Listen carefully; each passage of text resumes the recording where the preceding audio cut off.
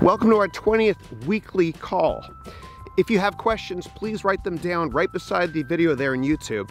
And I promise you I'll answer every single question, and I'll stay on this call forever until all questions have been answered. If this is your first time coming to the call, welcome. If this is your second, third, or 20th time, welcome back. This will be a lot of fun. And I hope you like this new setup that I've got here. I'm trying to make the video resolution a lot better. So what you're watching right now is 1080p, that's Nerd Talk for better resolution.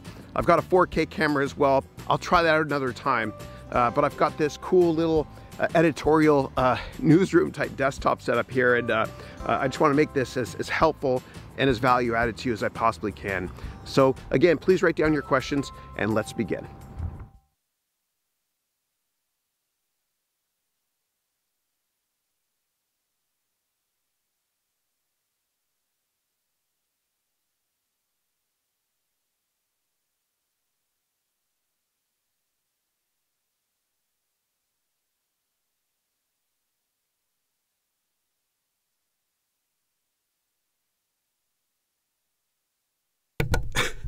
Sorry, that was my first mess up of the year. I was on mute there, but I think you can all hear me now. Sorry about that. So Wrigley, let me know if there's any issues with the call here. Good morning, and I'll start with your questions right now. Happy New Year, by the way. All right, so the first question is from Ed. Ed is asking, actually Wrigley's calling me right now. No, I got the audio, we're good, sorry. All right, Ed is saying Apple is taking a hit and will surpass its 52-week low. What are some criteria that you look for when buying stocks at its low point? I'm following the old mantra of sell high and buy low. Okay, so I'm a very long-term investor. I love to look at the fundamentals first, the valuation second, and the technicals last. However, what you can look for if you're technically minded is a bottom in the stock by seeing if it's holding, and this is for all stocks, not just Apple. See if it's holding onto that 50-day moving average line or 200-day moving average line. Or if there's a channel to see if it has broken support or not. I don't want to go into too much details on technical analysis. You can go to my YouTube vlog and just do a search on technical analysis for a 15-minute lecture on that. But I would look to see that the stock has actually bottomed, technically speaking. Otherwise, what happens is you're catching a falling knife. And I always love to buy stocks when everybody else is panicking. That goes for all asset classes in general.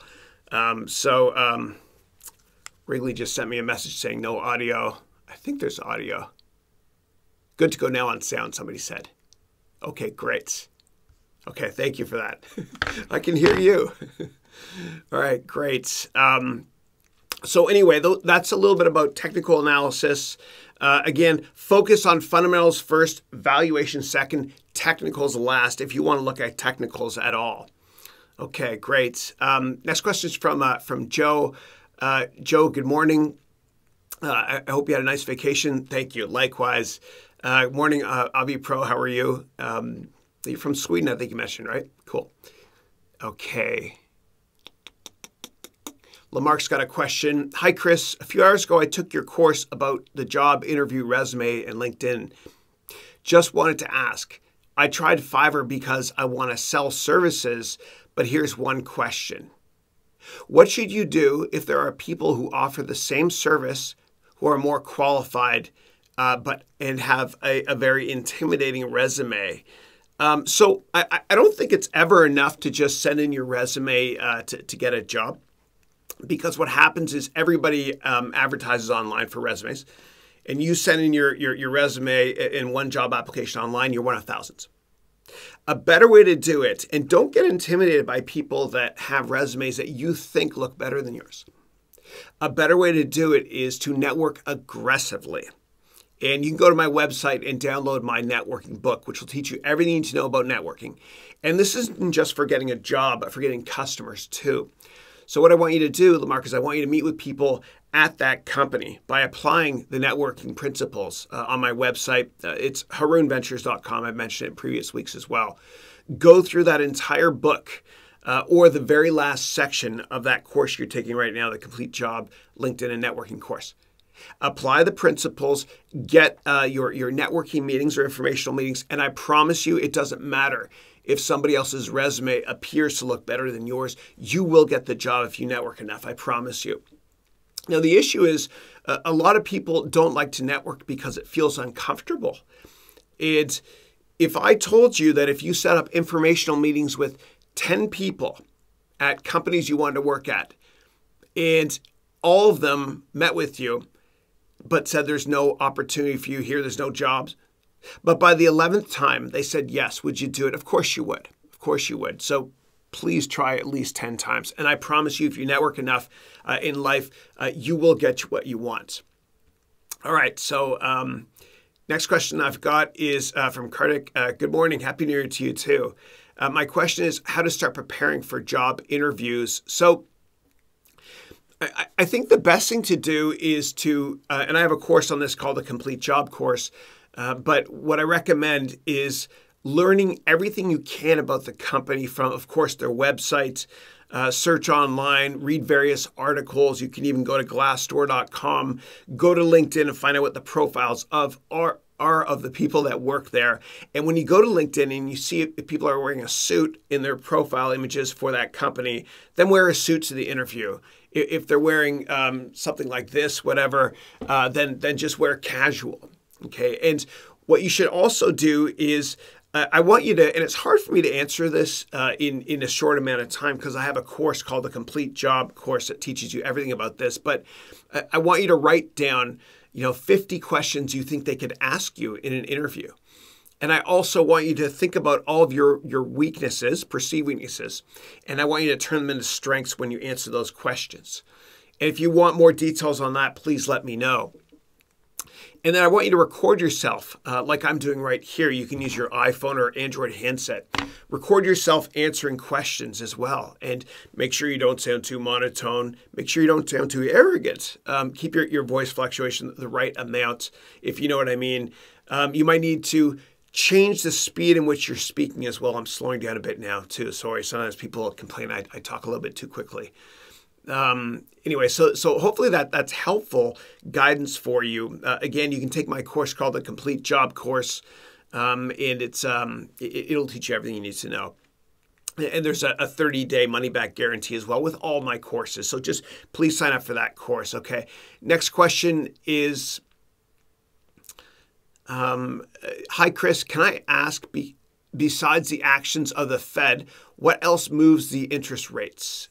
And which of these factors do you think are most important? Thank you. Okay, yeah. So the Federal Reserve is the governing body in the United States that controls interest rates, makes them go up or down. In other countries, it's called something different. In Europe, it's the European Central Bank, or ECB. In Canada, it's the Bank of Canada. And in Japan, it's the Ministry of Finance, that sort of thing. So, and Fujimori-san, I hope you're on the call with us this week.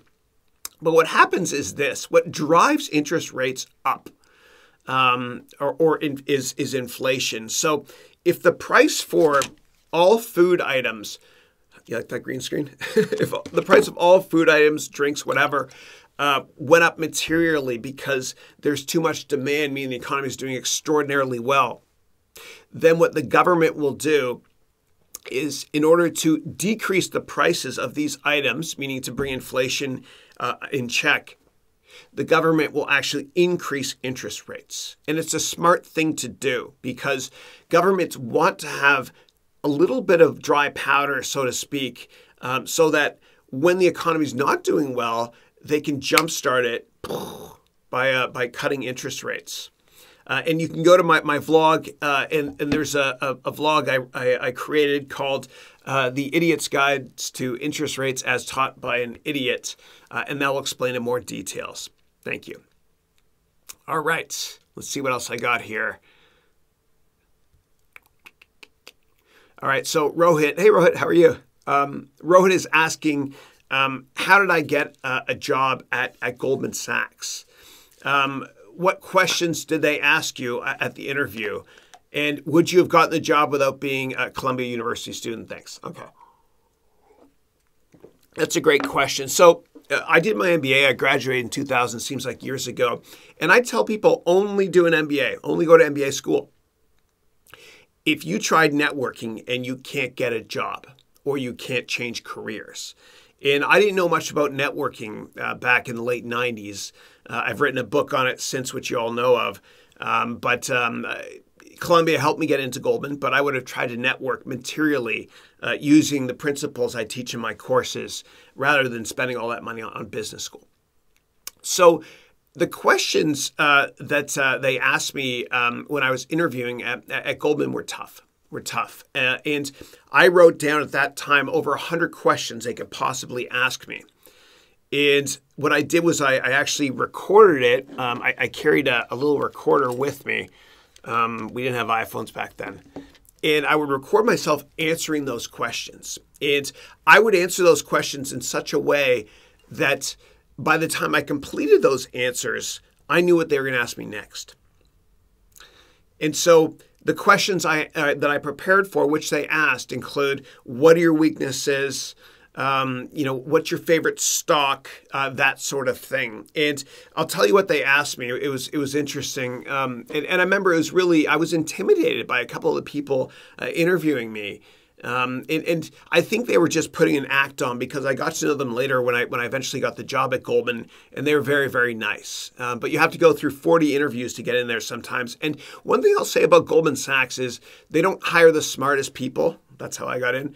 But they hire people that just get along, right? And they want to make sure it's a cultural fit. And the same thing should be said about most great companies as well, because one bad apple spoils the whole darn bunch, which I vlogged about yesterday.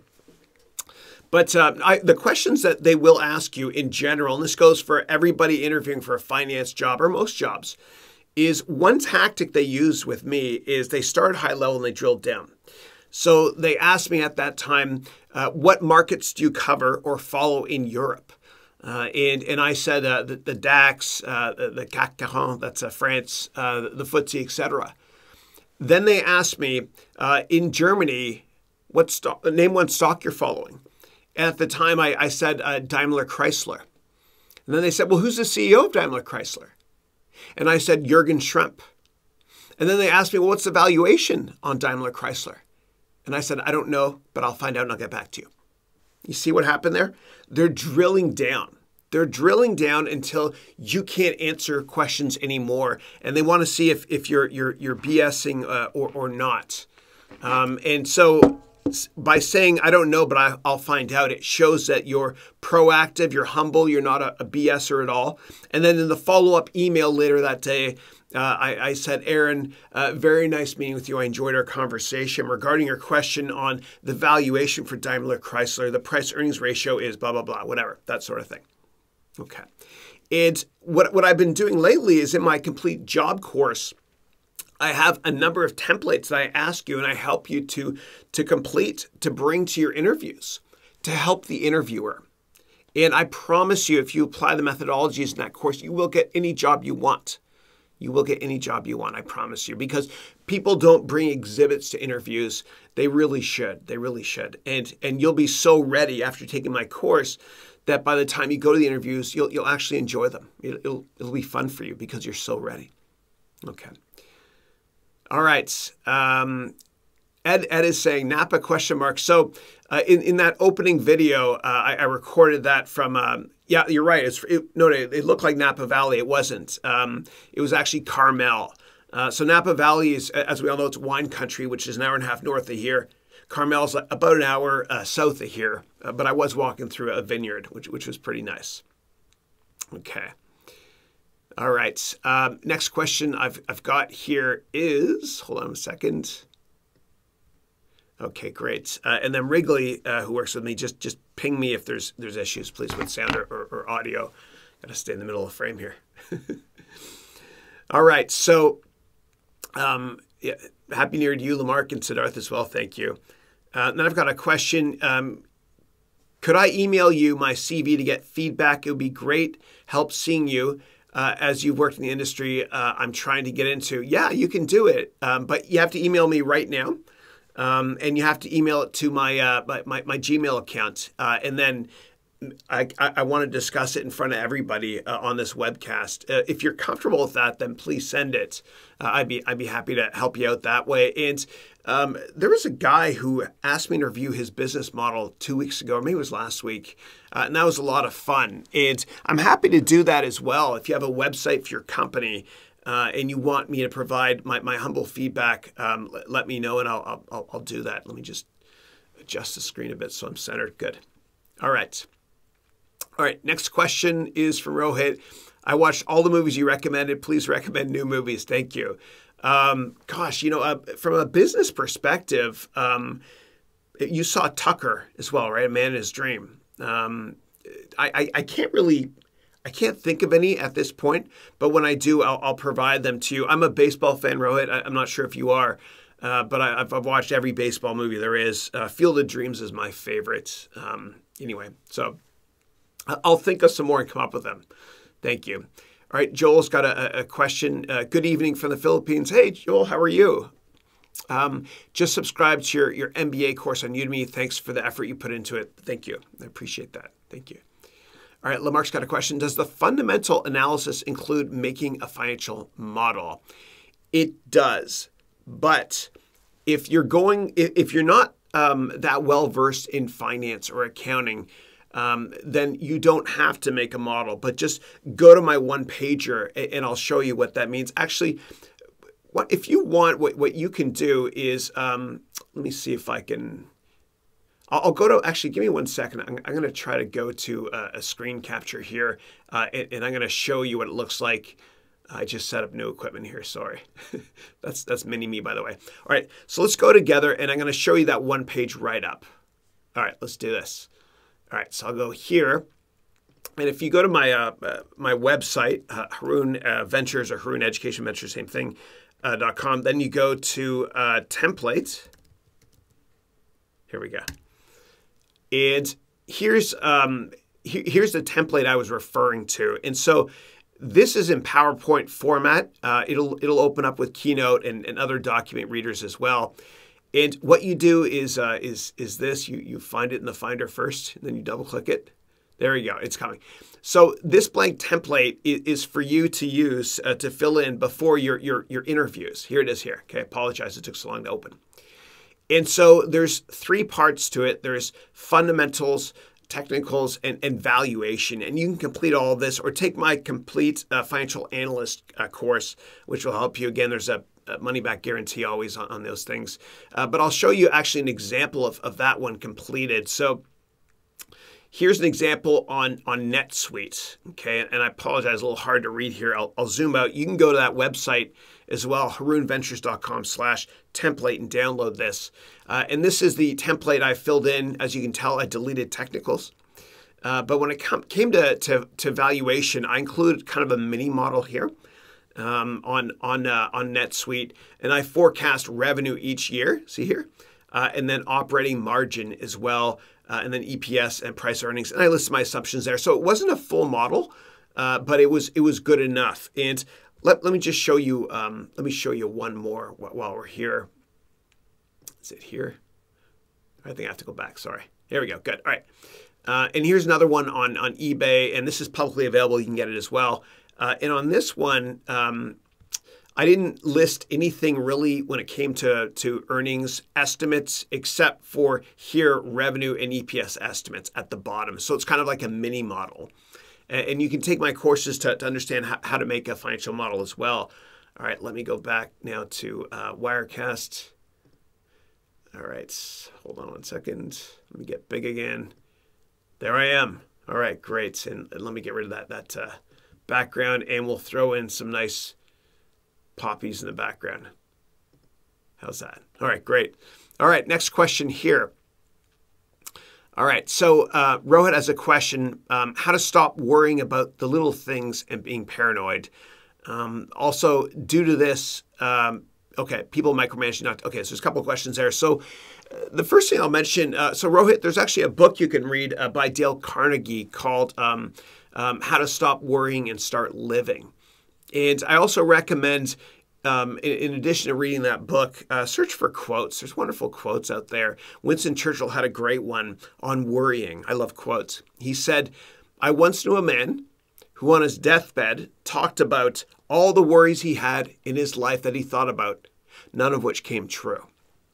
So almost everything that you worry about never comes true. And so I feel like we're wasting our time worrying about things we can't control. And so I tend to focus on only what I can control. And for me personally, this is not a religious call, but I'm fully transparent. I always tell myself when I'm worried, don't worry, because God already knows what's going to happen. And that gives me peace of mind. And then you also get a bit older, like me, and you stop caring what people think about you. Okay. And the second you really, really worry about what people think about you is the second that your life goes into a spiral, because you're ultimately trying to live your life for other people and please other people. And how can you focus on being happy if all you care about, or all we care about, I should say, not singling you out, Rohit, but all we care about is what people think of us. Okay, and so the earlier you learn to not give a damn what other people think about you, the more happy you'll be. Okay, the more happy you'll be. And I'm not telling you to be rude or disingenuous at all. Just don't care what people think of you. And you'll do better. Even, Lamarck, you'll do better in interviews too. Somebody asked a question about interviews.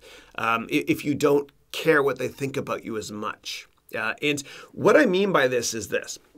And I'll give an example of dating. And I should not be giving dating advice because I sucked at it. Christine's way out of my league. And I'll give you an example of interviewing as well. So let me kick it off with interviewing. So do you remember when you went to just a ton of interviews and you didn't get the job and you kept trying really hard, and eventually you went to a job interview and you're like, I just don't care. I don't care anymore. And what happened was you aced that interview. And the reason you aced that interview is because you were so relaxed. You weren't rude or disingenuous. You just relaxed, and you talk about things you enjoy talking about, like talk about sports. Sports, by the way, is great boardroom talk. I don't care where you're from in the world. Everybody loves a sport that you love. So chit chat like that. And when I was relaxed in my interviews in the past, I did really well because I told myself, I don't care if I get this job. And the same thing when it comes to dating. Like I remember when I first started dating Christine, it was a disaster. We go out on dates and I wasn't sure how to act. I was nervous, right? And then eventually I was like, I just don't care. I'm going to be myself. And the date worked out really well. Okay. So anyway, hopefully that's helpful. Give me 1 second. I'm going to check just to focus on this guy here. That's fine. Okay. All right. So, all right. Next up is, all right, micromanaging. Yeah, the worst thing you can possibly do is micromanage somebody. If they're a brand new employee, it's okay initially to manage them a little bit more closely. But I think that micromanaging destroys the trust that your employees have in you. So the only way to micromanage, or the only reason to do so, is if you have an employee that's just not doing that well or is so new that they've never worked before. If that's the case and you're managing people, I'll give you a simple tip.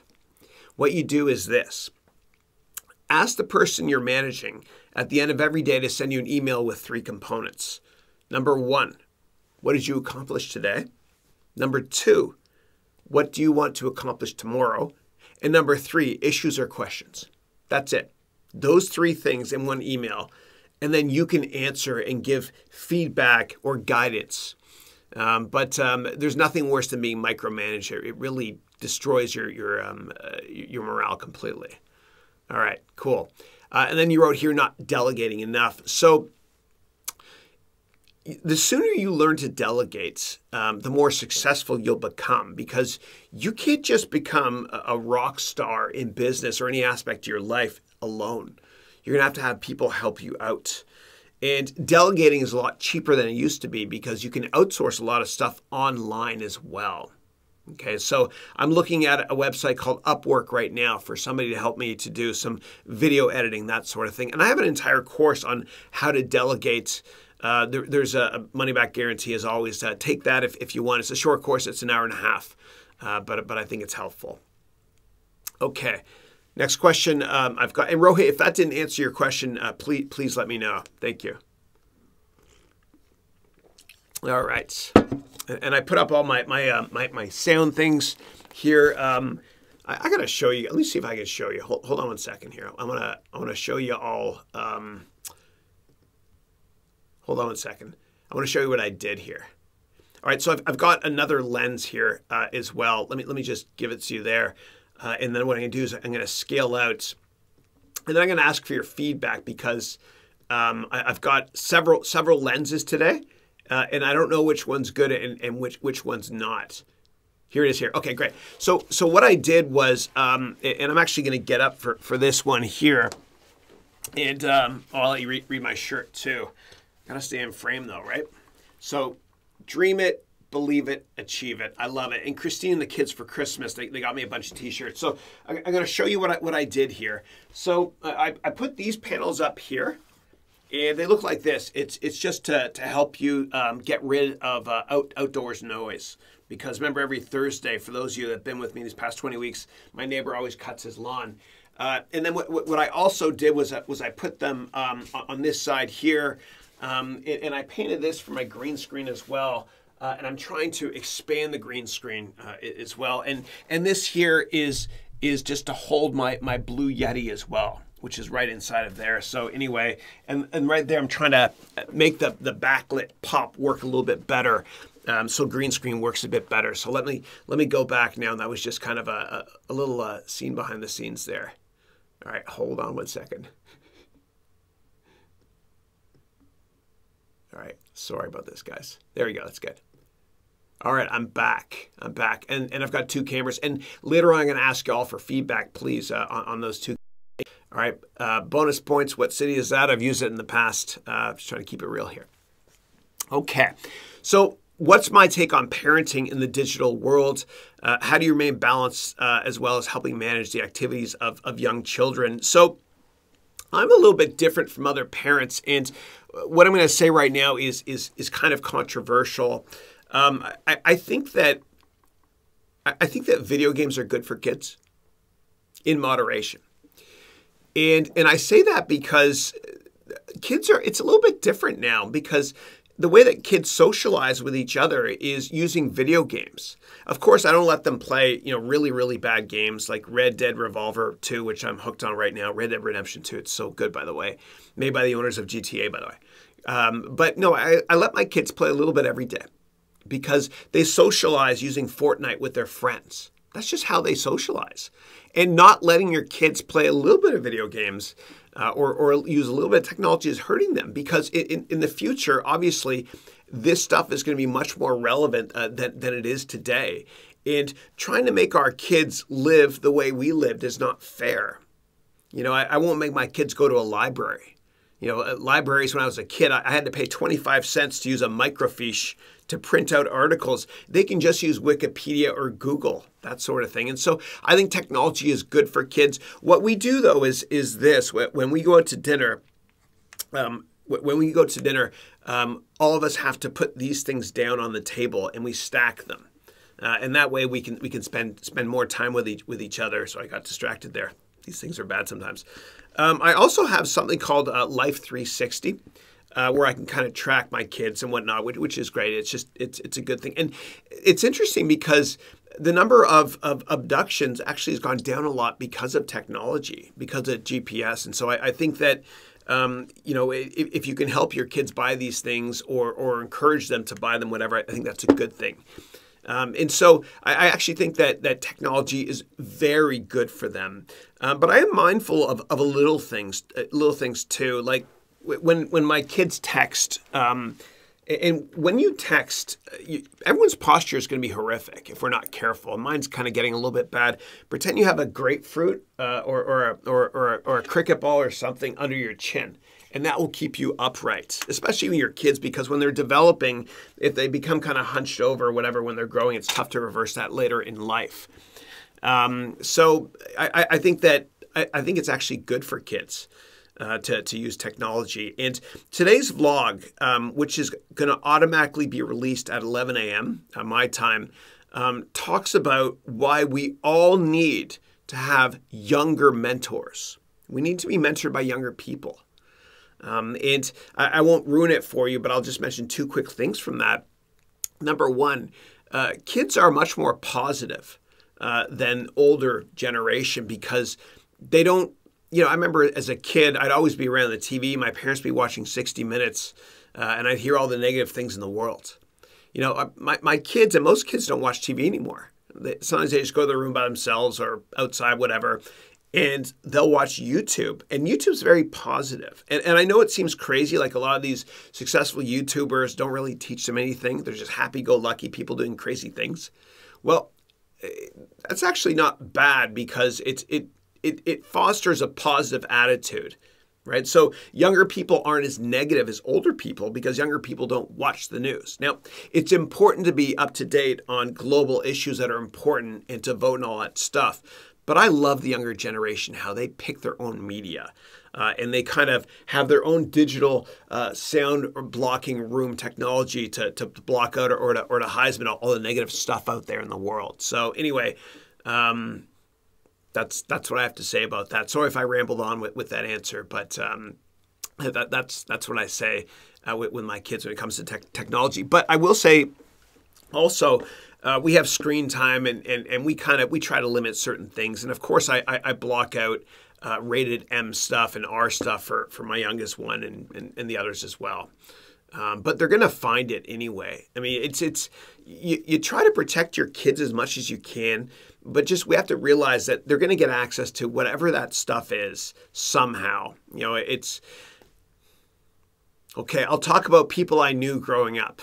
When they used to go into variety stores or bookstores or whatever it was, and there were certain magazines up high, they might have, I don't know, gotten Sports Illustrated and put the other magazine inside. They can still get access to it. I had a lot of tall friends growing up that did that, not me. Okay.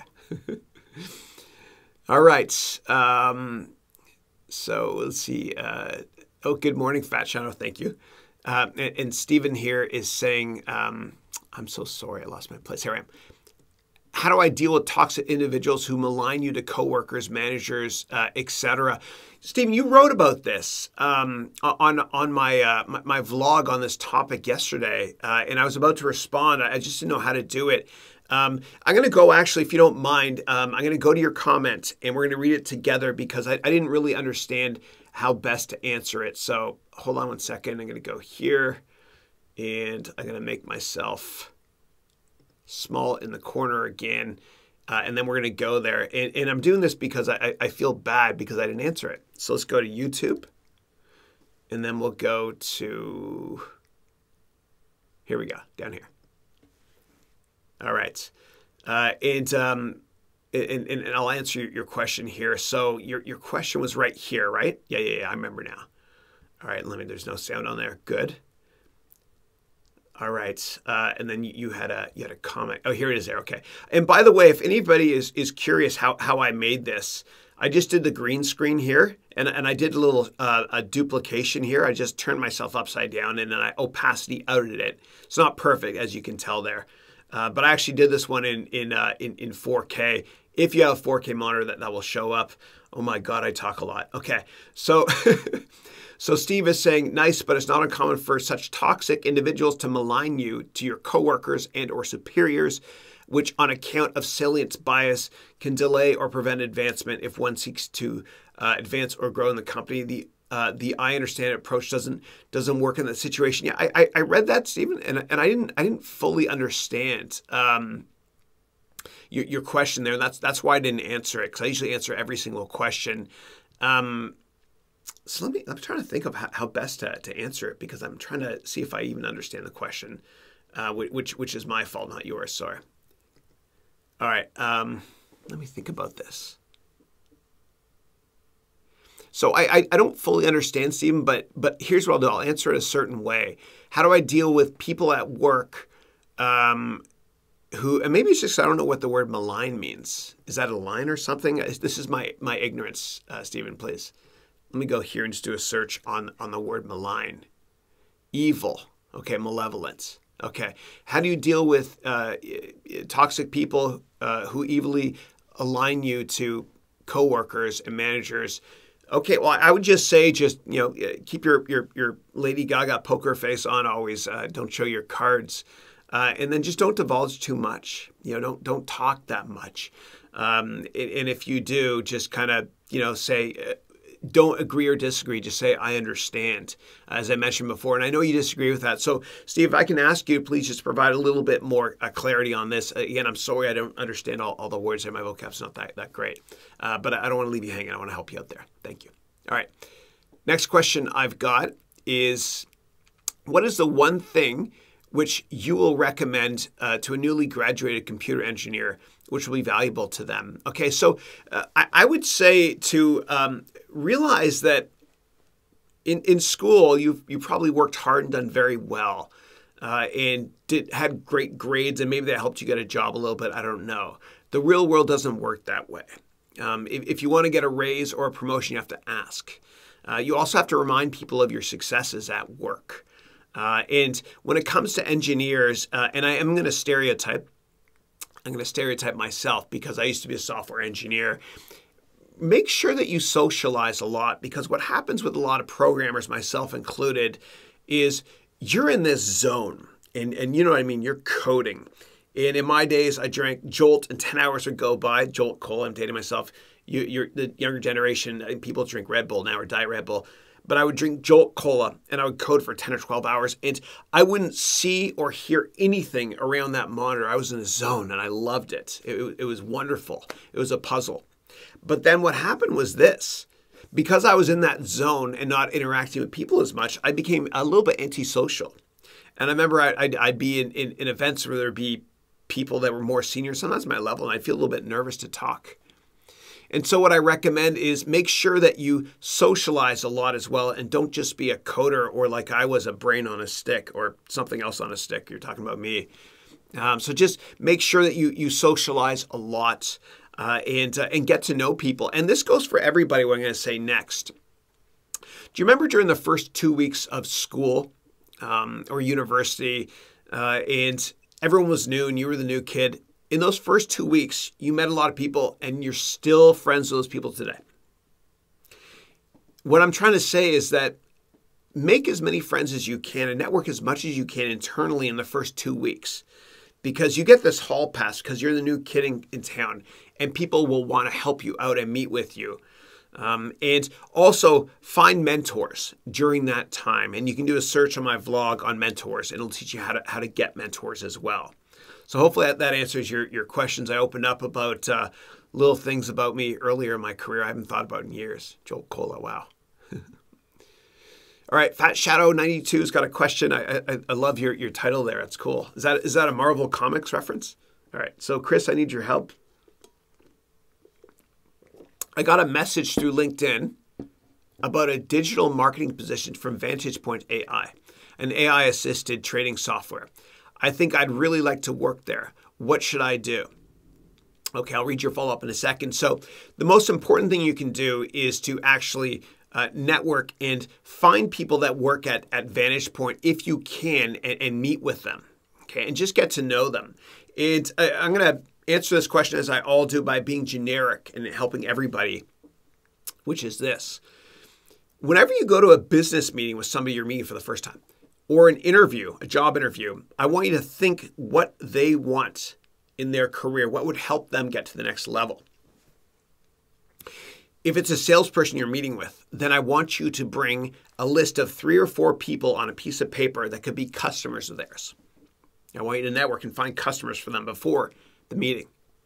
If it's a meeting with somebody in operations, I want you to bring a 1-page write-up, which I explain in my complete job course, on how to do their job better. Not tell them what to do, but maybe a certain technology product to use. And the same thing for an assistant job. I've got a wonderful template I created, which explains how using virtual assistants can help.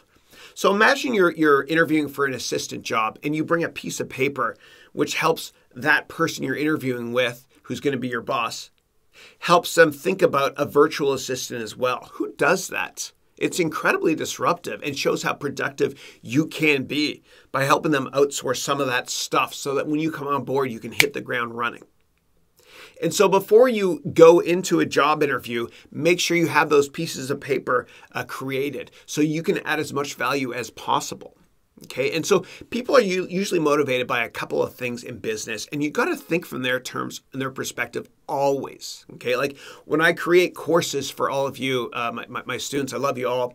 I always think in terms of you're the student, what do I want? What would help me excel in business or in life? That sort of thing. And so before you meet with somebody in business or a job interview, just understand they're usually motivated by the following things. Number one, they want to get promoted. Number two, they want to make more money. And number three, they want to work with people that are fun to hang out with as well. I'm not telling you to be disingenuous in your interview, but just have a personality. Let your personality shine through. You've come this far in life being yourself. Don't try to be somebody else. So that's what I would say when it comes to Vantage Point AI. Find people that work at Vantage Point AI or any company you might want to interview with. And what I want you to do is I want you to meet with them using LinkedIn. And I created a vlog a couple of weeks ago on how to get a meeting with anybody using LinkedIn. You can watch that vlog, or if you have questions or follow-ups or want me to show you again, I'm happy to do it here as well. What you can also do is you can go and look at the profiles of people that work at Vantage Point AI, for example. And find out in LinkedIn what they have that got them there. And if there's certain things you need, then get those skills. Go to Twitter as well and find out who those people at Vantage Point AI, for example, are following. I guarantee you they're following their customers. And you can learn a lot about somebody by finding out who they follow in Twitter, a lot. And I've vlogged on that as well. As always, search my vlogs for the answer for how to find out a lot more about a person using Twitter. Okay, now follow-up question, what would a position like that entail? I don't know. Digital marketing, I would say. Obviously, that's what the position title is. So just maybe take a course on Udemy on digital marketing. There's a lot of great ones. There's a guy named Rob Percival who's brilliant. And just take his course as well. I'm not an expert in that area, although I am working on creating a course called the Complete YouTube Course with one of my students I actually met on this webcast a couple weeks ago. All right. Yeah. All right. So Carter's got a question. What is hedging and how do hedge funds work? Okay. So mutual funds are companies you invest in that buy lots of stocks or other financial instruments like bonds. And what they do is they diversify a portfolio so you don't have to worry about diversification. I think mutual funds are a scam. For more details on that, watch my vlog. I feel like a broken record player here. Watch my vlog on why mutual funds are a scam. Or I can talk about it here. Now, a hedge fund is like a mutual fund. They can also buy stocks. But a hedge fund can also do the opposite. A hedge fund can bet against stocks and make money when stocks go down. And so the reason it's called a hedge fund is because in your backyard, for example, you have hedges all the way around your backyard. And those hedges protect your backyard, so to speak. That's why they're called hedge funds. Okay, and hedge funds can save you a lot of money when the market's not doing well. And it can also make you a lot of money if you invest in the right investor, or the right hedge fund managers. And I've started my own hedge fund. I had an offshore vehicle, an onshore vehicle, master feeder set up. It's a little bit too much information there, I know. I've worked for a number of different hedge funds, including the biggest ones in the world. And I concluded that the best investors are not hedge funds. Okay, they're longer term focused investors like Warren Buffett. But there are hedge funds that do well, and those are called tiger cubs. And so there's a brilliant man named Julian Robertson who founded a hedge fund called Tiger in the 1990s in New York City. He's brilliant, might have been the late 80s. And he's brilliant and he's great because he's very long-term focused. He looks out 3 to 5 years, which is how all hedge funds should invest. And what happened was a lot of people left Tiger and they started their own companies. And we call those Tiger Cubs. One example of that is Maverick, Blue Ridge. There's tons of them. There's tons of them. So if you want to work at a hedge fund, work at a Tiger Cub. All right. Next up is Wazir. How are you? My name is Mohammed Tella from Pakistan. How are you? Nice to meet you. Actually, I've met a number of people from Pakistan whose first name is Haroun. It's spelled differently, Haroon. It's interesting. I started your course on financial analysts. I wanted to ask regarding fundamentals on Forex currency pairs. Many times I see the news are positive for US dollar, but still the US dollar decreases in value. Okay, so when it comes to foreign currencies, it's very difficult to predict which foreign currency to bet on, and I don't recommend doing it because what happens is you might get fooled by randomness. You might be right for the wrong reasons if you invest in a currency, that sort of thing, because they're macro plays. It's usually government officials that say things that make currencies move. And so let's talk about why the US dollar would go up in value or down. So currencies usually go up in value when their governments raise interest rates, which I talked about at the beginning of this call. Currencies also go up in value a lot if they are deemed or thought of as a safe currency compared to other currencies in the world. And it's something we call a flight to quality. And so in 2008, when we were within 24 hours of bank machines actually not working, what happened was the US dollar went up a lot because a lot of people, and I'm not just pro-US, I'm just telling you what happened. A lot of people in different countries were worried about their own currency and thought their country might default. And so what they did was they bought US dollars just in case. It's a flight to quality. It's like gold. Gold usually goes up when people are really, really panicking. It's a flight to quality. And so the US dollar goes up when the government raises interest rates or when there's a huge, huge global crisis and people want to have a flight to quality. And the US government, many people think, is the last entity in the world or last government that would ever declare bankruptcy. It's the largest economy in the world. It's about, I think about a third, maybe 25% to a third of the revenue of the planet. That's GDP revenue. And China will pass the US by 2040 or so. Okay. All right. Mohammed, Mohammed, Mohammed, if I didn't answer your question there, please let me know, and I'm happy to double click and drill down in more detail. Thanks. All right. Next question is, do I know anything about the Black-Scholes equation? My lecturer was saying it's very relevant for a stock market trading, but I see no mention of it here. Mention of it from research. Sure.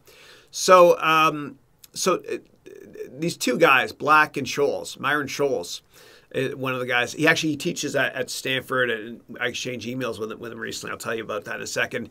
What they did was they pioneered option trading valuation strategies. And so Black-Scholes is basically an equation, a very complicated equation. I want you to think of it like it's a black box.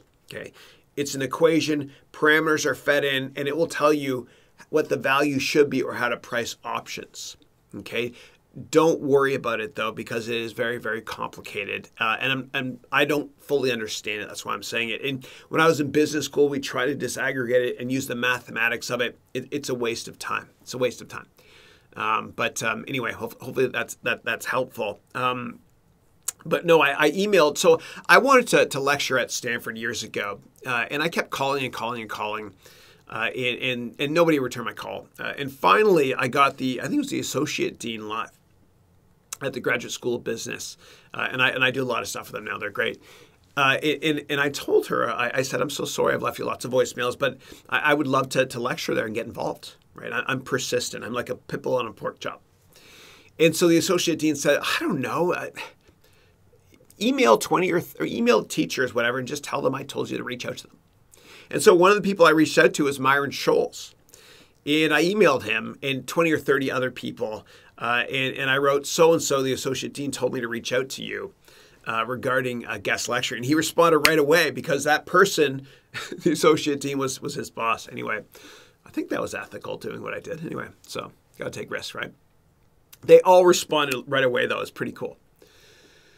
Okay. Rohit is saying, if one is earning average income and is happy with his family and has a meaningful job, but is not very rich, it's okay, right? If one has a meaningful job as being an employee is not worth it. Yeah, I mean, absolutely. money really is the root of all evil. You're going to find, and I've made mistakes in the past of allowing friends of mine to invest in my companies. And I made some of my friends a lot of money, but one in particular lost money. And he's no longer my friend. And, I told him up front, I said, you can lose all of it, right? It's a risky investment. Don't do it. Don't raise money from friends and family, okay? Money changes people. It really, really does. So, of course, there's nothing wrong with not being very rich. I mean, I don't chase money as much as I could. And when I did, I was unhappy. When I worked on Wall Street, I worked at Goldman Sachs, wonderful people there, but I was miserable. I was miserable because the cancer of Wall Street and Western society is that every Christmas we compare ourselves to other people when it comes to Christmas bonus. That person made more. That's not fair. It's just greed. Greed takes over. And it's extraordinarily unhealthy. And so don't ever make money your idol or your god, or otherwise it'll be a recipe for disaster. In fact, if you chase money, you'll lose your dreams and your money. If you chase your dreams, not only do your dreams come true over time, but the money comes accidentally. I don't believe that a lot of people that are extraordinarily wealthy got there because they want money. J.K. Rowling, it wasn't just about the money. It was about writing the Harry Potter series. And a lot of actors as well, and athletes. It's not just about the money. They were born loving to play basketball or born loving to act in the school play. And they don't have a job, they have a passion. So yeah, there's nothing wrong with not being very rich at all. Just live below your means. There's a great book on this in Canada called The Wealthy Barber. Dante, if you're on that call, you should read that book. It talks about a barber that's a millionaire, but he lives below his means, right? But he's not showy. He doesn't show off to people. Look at me, I have this car or this house, that sort of thing. Trying to keep up with the Joneses is a recipe for disaster. So Rohit, no, there's nothing wrong with that at all. I want you to be happy. Like my kids, I'm not trying to raise my kids to be rich. I'm trying to raise them to be happy and let them do what they want to do. One of my kids wants to be a gamer. Who am I to tell him what to do? Okay, who am I to tell him what to do? And if you want to watch my vlog, I published, it was a really good one called Don't Let Anyone Tell You How to Live Your Life. And I published it on Boxing Day, December 26th. Watch that one if you want. I think you'll enjoy that. Okay, so somebody's asking for what is my Gmail address. I was going to say I don't disclose it, but somebody already did. I'm just kidding. That's fine. No, thanks, Rohit. Thanks for that. I appreciate that. And it is publicly disclosed, by the way. And by the way, when people email me or LinkedIn message me, if I don't answer right away, if it takes me a while, please don't feel like I'm ignoring you. Okay, it's just I'm really flooded sometimes. All right. So, do I have any tips for writing a book? You once said it's not rocket science and anyone can do it. Would love some insights about it. Yeah, absolutely. And I'm going to teach you right now. So, whenever you buy a book from Amazon, and I don't think I have one handy here. Let me see. Hold on a second. Yeah, I don't have one handy. I can't give my books away, but I don't have one handy. Whenever you buy a book from Amazon, if it's a paperback, I want you to do this. I want you to look at the last page, okay? And it will say the date and where it was born, where it was made. And the brilliance of Amazon is that whenever you order books on Amazon, they haven't been made yet. Okay, most of the time, if they're soft cover, they get printed, you get it a day or two later. Amazon has these fulfillment centers all over the world. And the way to write a book is easy. If you know how to use two things, you can write a book. Ready? Number one, Microsoft Word. Number two, a browser. And that's it. And so what I'll do right now is I'm going to share with all of you my book template. And I challenge all of you, and I say it with love in my heart, I challenge all of you to write a book within the next 12 months. Right? Set a goal and set a deadline date. Imagine how amazing you'll look if you walk into a job interview and you bring a book. Imagine how amazing you'll look if you apply to a business school and you bring a book. There's somebody on my team I used to manage years ago at Goldman Sachs, a wonderful woman named Lei Chen. And I wrote one of her recommendations for Harvard Business School. And I was helping her out to get in. And she got in, by the way. And I was asking her about her background. And then she's so humble. She's such a beautiful person. I think she works at Standard Pacific, some hedge fund in Hong Kong now. Lei, if you're watching, I miss you. I love you. How are you? But what Lei, I asked, what else did you do? And she said, well, I wrote a book. And I said, oh my God, why didn't you mention this? And so what she did was she actually submitted that book with her application, and she got into Harvard Business School. And so if you write a book, and anybody can do it, it's free and it's easy to do. I promise you, if you go to job interviews or meet with customers and you bring a book, who the hell does that? You do that. And that's why you will excel and get to the next level. So let me show you how to write a book. Okay, so I'm going to go back into screen capture mode. Give me 1 second to get all set up here. All right, good. Great. All right, now what I'm going to do is, I think I remember the web address. Let me try here. Haroun Ventures. I want all of you to do this, please. Haroun Ventures / write book. Please work. Yes. Oh, no, it doesn't work. Damn it. Okay. So what you can do is there's actually a template. Here's what we'll do. For those of you that are watching the webcast, come back to the webcast later and look in the Q&A, and we will provide a link to it. And for those of you that have taken my Udemy courses, I've sent out things on how to write a book in the past with messages there as well. And actually, here's what I'm going to do. I don't want to leave you hanging. So I want you to do this instead. I want you to go to a vlog that I published on how to write a book. And we're going to go there together right now. So let's search for the word book. Getting hungry now. Hold on. Oh, booko. I don't know what that means. Sounds like a swear word. Booko. Here it is. All right, great. So how to write a book. And then hopefully I provided a link within here as well. It's probably in here. So Wrigley, do me a favor. Go through this. Oh, here it is there. HarounVentures.com book. All right. Let's do this. HarounVentures.com book. And this is important. There's a reason why I'm going through this with you. Okay. So here are all the steps here. Go to HarounVentures.com, all lowercase book. B-O-O-K. And what I did was I created that Word template for you to use. Microsoft Word template. I'm sure you can use Pages or Google Docs, whatever as well. Fill in that template and then upload it to Amazon.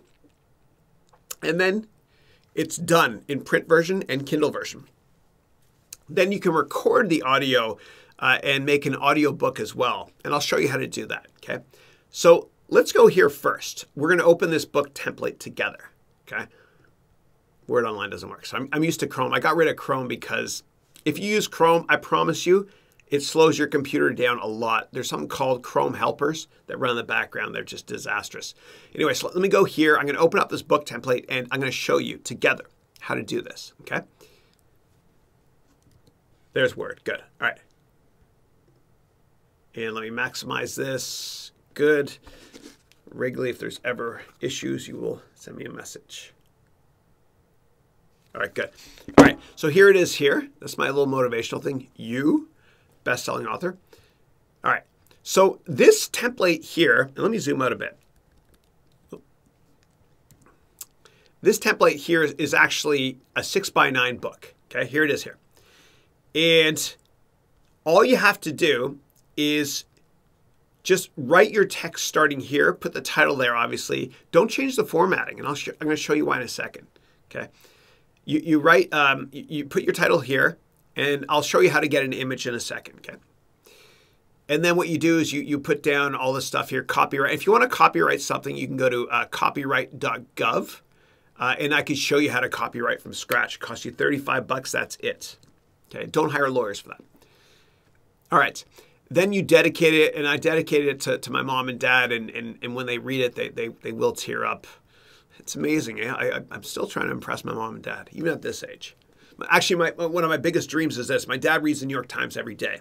And I've been trying to write an article in the New York Times. but I've never gotten accepted. And I want my dad to be reading it one day in Florida with my mom, and he'll say, "Oh, Jackie, look here. Oh, Imshi Habibi. Chris wrote he's writing New York Times art." I butcher that accent. Anyway, Habibi. That's honey, I think, in Arabic. All right. So, and then what you do is you're going to double click here and just change the titles here. So change chapter 1 title high. And I'm going to show you why I'm doing this, because if I go right here now, I'm going to zoom in. And if you right click now here, watch what happens. Okay. And a lot of you that have used Word for years are going to get it. See, it changes here. See? And the page numbers change as well. Okay. So what I want you to do is I want you to write this book. I challenge you. And if you tell your friends and family that you're writing a book, you're going to write a book, because every time you see them, they're going to say, "Hey, how's that book coming? You finished the book yet?" That sort of thing. So please write a book and have fun with it too. And I put in inspirational quotes in each chapter as well, usually. And then once you're finished with the book here, what you do is you save it. And then you go back here. And let me go to the next steps here. It's been a while. Oh yeah, this is the template I used to write my networking book and 101 Crucial Lessons as well, and all my books. Next, what you do is this. You then go here to KDP, that's Kindle for Amazon, Kindle Direct Publishing. And then what you're going to do is you're going to, I don't know if it's going to let me sign in, whatever. What you're going to do is you're going to upload your book here. Okay, and what will happen is you might have to save it as a PDF first. So what you do is you go to File, Save As, PDF, okay? Or you can hit Print to PDF. And then what you do is you just upload your book here, okay? And so here's all these books I have. Anyway, so they're all here. This is exactly how it works. And that's for the Kindle version, okay?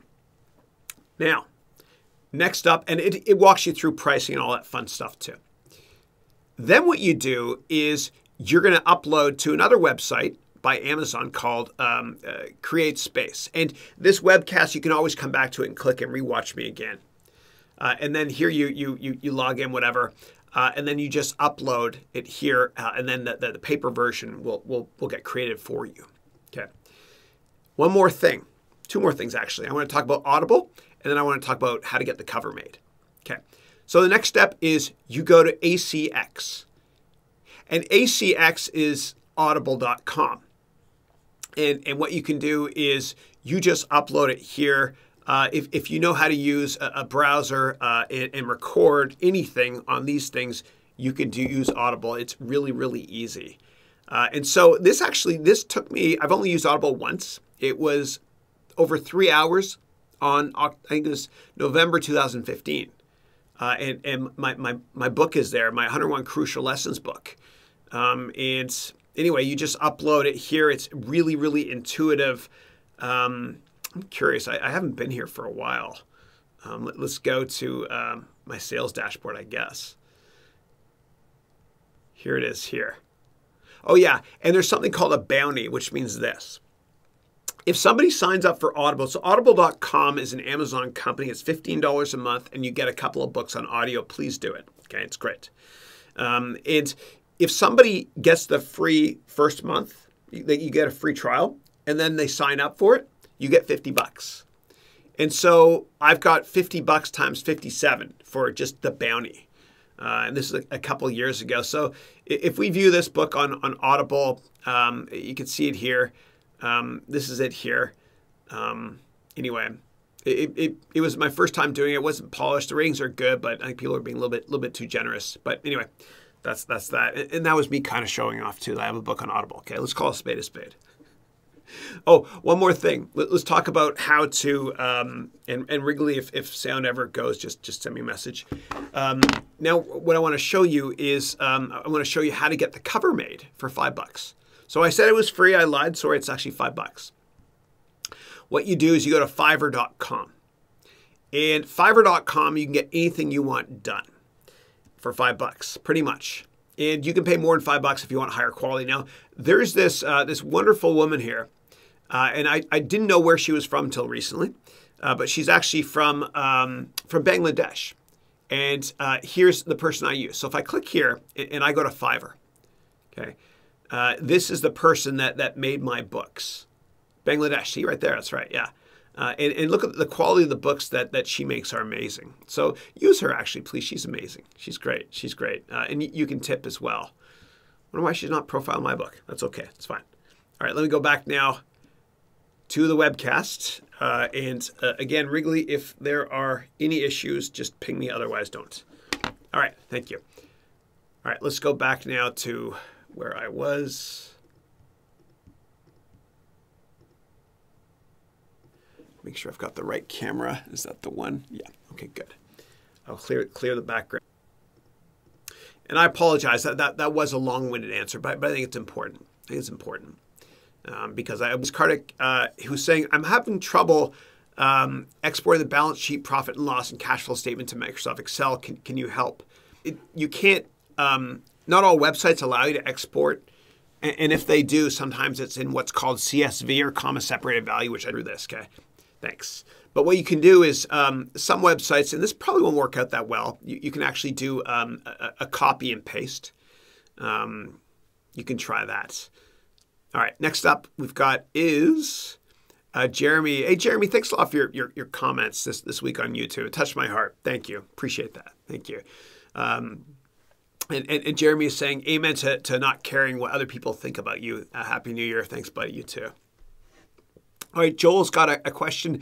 Besides How to Stop Worrying and How to Start Living, which is a book by Dale Carnegie, do you have 10 other books you think would to read to develop our skills? Okay.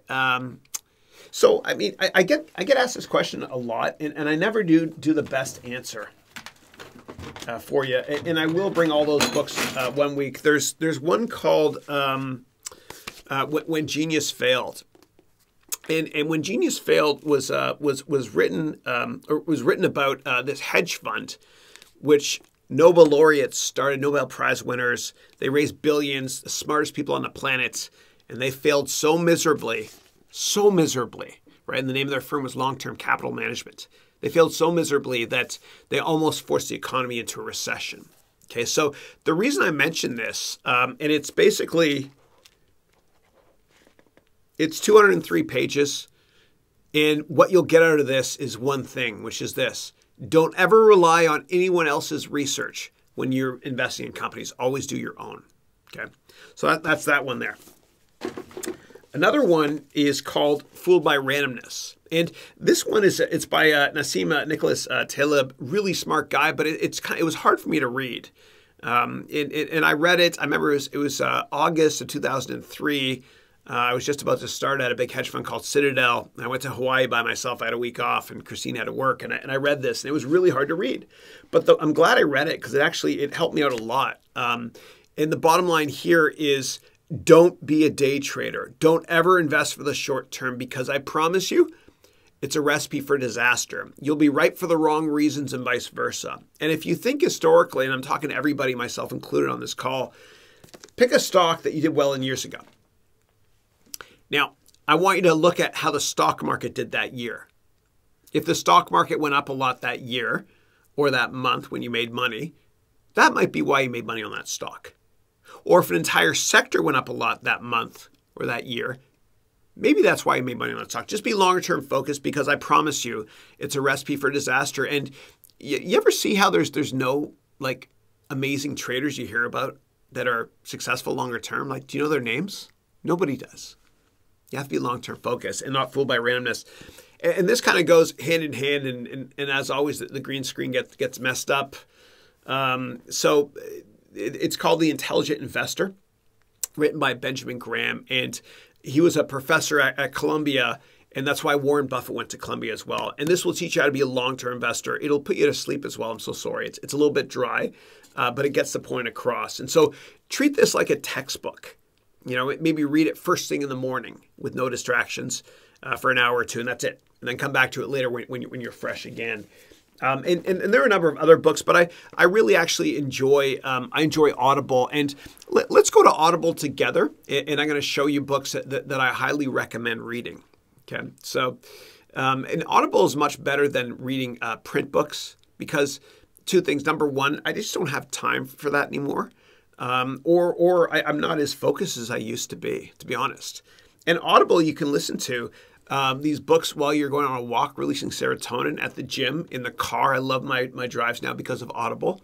And you can also hear, and this is important, the voice of the author, if applicable and if available. And I love listening to biographies from successful people. Like listen to Richard Branson's. You can feel and hear his enthusiasm when you listen to his books on Audible. He's a genius. And the corporate culture in any company is set by the person at the top. And that's why everybody that works in Virgin companies like Virgin America or Virgin Atlantic, which is a Richard Branson company, they're all so happy. They love what they do. All right, so let's go together to Audible, and I'm going to start recommending some books. Let me just make a small Chris there. You can see I've got the light up above my head there. I should exit that or hide that. Give me 1 second. Screen capture. All right, let's do it. All right, so we are going to go to Audible. Oops, that's audio blocks. Oh, by the way, if you want to get royalty-free music, sound effects, or videos, go to this website and get them. Okay, there's a subscription. It's like $100, $200 a year. I pay because that's what I do, and that's why I use my vlogs. Okay, all right. So if we go to Audible, squirrel. All right, and I've got 2 credits available. So every month you get like 3 credits, and Christine uses these as well quite a bit. So let's look. Oh, Trevor Noah. That's right. He's that guy from South Africa. I might do that one next. Yeah. So if you're curious about and inspired by Michelle Obama, it's great because she reads the book as well. And actually, one of my students sent me that book recently. Thank you for that, Michelle. All right, Seth Godin, who's a marketing genius. And earlier in the call, somebody asked me about digital marketing. Don't take digital marketing advice from me. Take it from Seth Godin. He's better than I ever will be at that. But I'll go through, and I always like to look at the top business books as well. But let me just show you my books, actually. Account details. Some of this might be personal. All right. Where are my books? Purchase history. Okay, good. Yeah. So here's what I'm doing right now. So there's this book, Blitz Scaling, which is by Reid Hoffman. I haven't even started it yet. I downloaded it because a buddy of mine who I had dinner with mentioned it on the 23rd at dinner. And so immediately I downloaded it. I always do that. And whenever I used to go into the offices of successful people, I would always look at their bookshelves. And then I would order their books that they have by the time I got out of the elevator from Amazon. Now, you can't find that anymore because a lot of people don't buy hardcover books. But you can always go to Twitter to see who they follow, and they follow authors. Okay, so let's go through these. So Reid Hoffman is the dude that founded he founded LinkedIn, and this guy, I don't know who he founded, but I think he's successful. So anyway, read that book. Oh, by the way, I want you all to read the book. I should have mentioned this one before. I'm so sorry. It's called The Startup of You. It's by Reid Hoffman. It teaches you how to network better than I can ever teach you. The Startup of You. All right, here's other ones. Christine loves just tax stuff for the company. Let's see what else we got. The Lean Startup. That was Wrigley mentioned that to me, which is how to be a lean startup. In my company, there's only Wrigley and I. That's it, right? We outsource everything else. I believe small groups of people can change the world. Small groups of people in a garage. Big companies can't when the founders left. All right. Crushing. Oh, Gary Vaynerchuk. I want you to listen to Gary Vaynerchuk books as well. Okay, and Gary V is this guy who he had this. His dad started this wine company, and he took it from 3 million to 50 million, leveraging online stuff. And for anybody that wants to learn about social media stuff, don't take advice from me. Take it. I mean, I'll give you my opinion, but this is the authority. Gary Vaynerchuk. And if you're curious, what social network should you be active on for your company or yourself? Just scroll down and see what he's on. Here they are in this order. Okay, these are the important ones in this order. Okay, notice there's no Google Plus. So Instagram is huge. YouTube is the second biggest search engine in the world. You get the idea. It's interesting he has podcasting here. He's just getting into that now. So anyway, listen to his books. A lot of people find him abrasive. but he grows on you because he's so honest and transparent. So do this one. Any cryptocurrency stuff you see here, ignore. Okay, that was just research for me for my 24-hour cryptocurrency course. All right, let's see here. But I want to be, really, really transparent and show you everything that I've ever read over Audible, okay? Because you guys are asking me, what books do I read? That's it? Oh, last 365 days. All right. I could go back and back and back. If we go to 2017, if you go back anyway, it'll take a while. I don't want to waste your time. This is a book I was actually quoted in by this lady who doesn't believe you should get MBAs. Let's see, what else is there? Yeah, anti-aging. You can slow down aging. You can't reverse it. You can slow it down. So I read a lot of books on that sort of thing because I want to be teaching you all when I'm 100. All right. Anyway, it'll take too long, but there's a lot more Gary Vaynerchuk, and there is just a ton of biographies as well. Tons of them. Okay. Yeah. All right. Great. Christine wants to buy property, so that's what she's looking at. All right. Let me go back now. And what I will do is I will clear that layer and then change the scene. You guys know where that is, right? I asked you last week. Okay. All right, next question. Let's see here. Okay, so a question on Technical Knowledge RA, which is a Center for Financial Research, Accounting stuff, whatever. His name is Howard Schilitz, I think. And so he wrote a book called Financial Shenanigans. So search Amazon for a book called Financial Shenanigans, and it'll teach you how to read financial statements like a good book. That's the accounting nerd in me. Okay, so Rohit saying, let's be honest. Sorry, Rohit, I lost my spot there. Stay with me, people. Sorry, it happens sometimes when I get a ton of questions. Oh, here we go. Let's be honest. Who is passionate about investment banking? Everybody wants to be one. Nobody knows why. It's true. It's true. A lot of people, a lot of my students actually, they want to become investment bankers, but they don't know why. You have to understand why you want to join a certain career or go on a certain career path.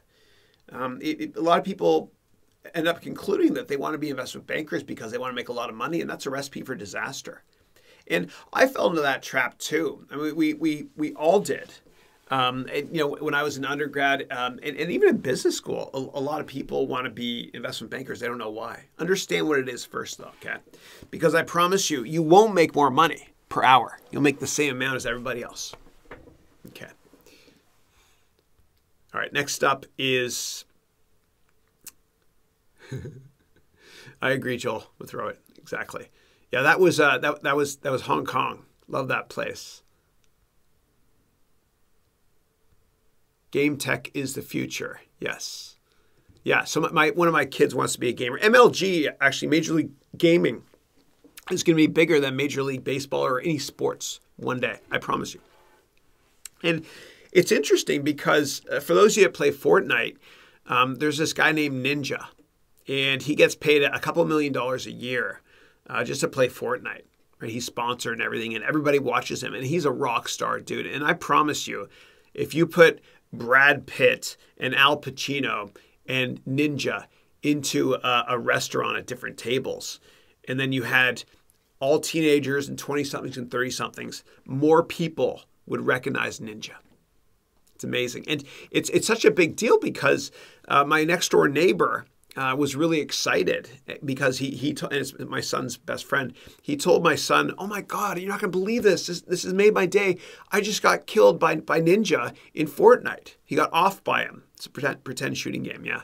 So I believe game tech is the future, and edutainment is the future, and the future is now because it's so hard for us to really focus on boring stuff like this, meaning books, when it's so much easier to learn by being taught in a more edutaining or entertaining and educational way as well. And game tech is the future. I think gamification is going to be a huge growth market for schools as well. Imagine if you could learn with virtual reality goggles on. I need a shameless plug here. Hold on.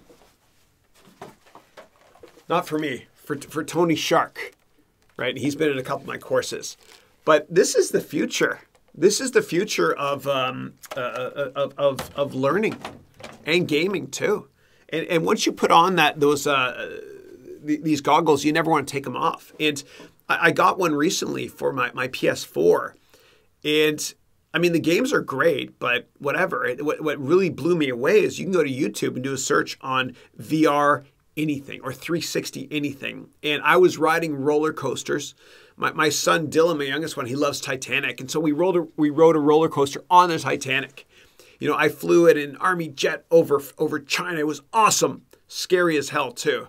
The G-force. I felt like my face was going to get ripped off. But anyway, I agree. Game tech is the future. Okay, next question is from Ed. Thoughts on working with brokers versus fiduciaries to assist with your financial planning? So I think, okay, so if you're going to get somebody to manage your money, usually the fees are 1%. Make sure it's not more than 1% per year, but be careful because what happens is find out if they get compensated to sell you financial instruments that their company makes. Okay, so these private wealth management or PWM folks that are chasing golf carts after somebody has a big IPO, whatever, chasing CEOs golf carts. When they get them as customers, they charge them about 1%, and then they also screw them over on fees sometimes if they have to sell products from their own company. And a lot of these private wealth managers, it's actually a really good business because it's one of the few finance businesses where you can work at one investment bank or one firm, okay, and then quit and take your clients with you and open up somewhere else at another firm. So you can go from Bank of America to Wells Fargo. But make sure that whoever your private wealth manager is allowed to sell you other stuff, and make sure they don't get compensated for the stuff they sell you. So that's what I would say. But I've got a course called the Complete Personal Finance course, and I recommend taking that because I humbly believe it'll teach you more than they understand. And I know that was kind of borderline arrogant, but I care. Okay. All right. And by the way, if this format, if this is helpful and y'all like it, please click the like button. I just want to get some feedback. Thank you. All right. And then what I'll do is, for those that stay on the call later, I don't want to waste all of your time. I'm going to show you my new camera setup and the old one. I actually have two cameras running in parallel, and I just want to get your advice on which one looks better. Thanks.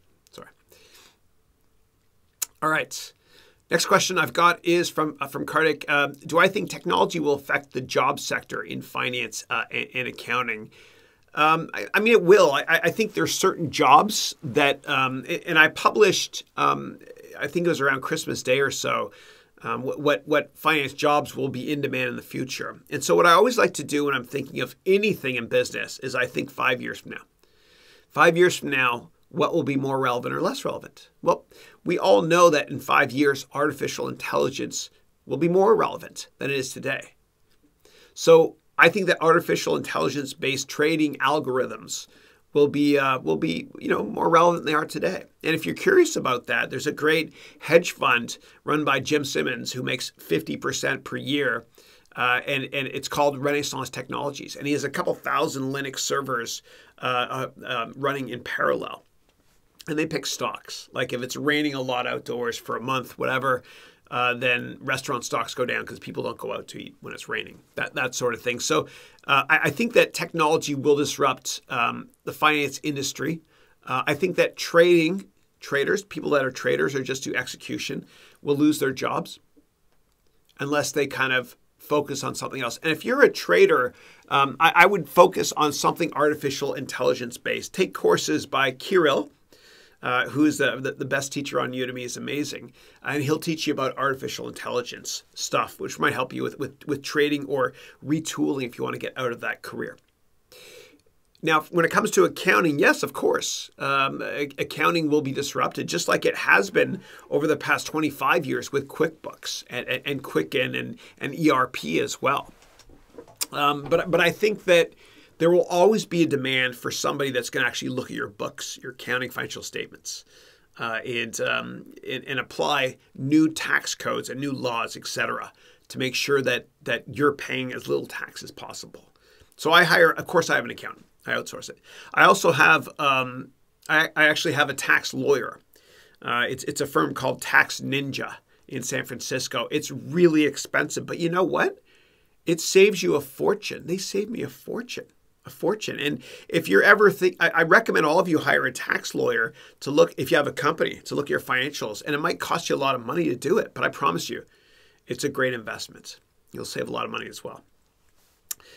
All right, next up, I've got hello from Crypto Sipto. Hey, how are you? What's up? Fujimori-san, you are on the call. Thank you. I mentioned Japan and the Minister of Finance earlier, and I did that for you. Awesome. And I met Mikitani-san years ago from Rakuten. Okay, and actually the CEO Kevin of Udemy, he sold his last company Ebates to Mikitani-san. Anyway, kind of cool, which is Rakuten. All right. So Haroun's got a question. Good morning, Chris. How you doing? Hope I'm doing great. Thanks, man. How are you? I wish to start a hedge fund as a long-term goal in a B school interview. Would that be seen as negative? No, I think it's okay. Just be honest and say why you want to start a hedge fund, though, and don't say it's about the money as well. If part of you wants to create a scholarship fund, mention that as well. And I promise you that if and when, I should say when, Haroun, you make your billions, giving away feels so much better than spending on yourself. Just think of it this way. Like if you have $1 or $2, or at least I have $1 or $2, I'll speak for myself, and I see somebody that needs it, if I give it to them, it makes me feel so much better than if I spent it on myself. It's interesting. So, and if you want to learn about starting a hedge fund, Haroun, you can always ask me here on this call, or if you take my MBA program, which I'll announce later this year, I'll actually help you do it from scratch. And I've started a hedge fund as well, as you know.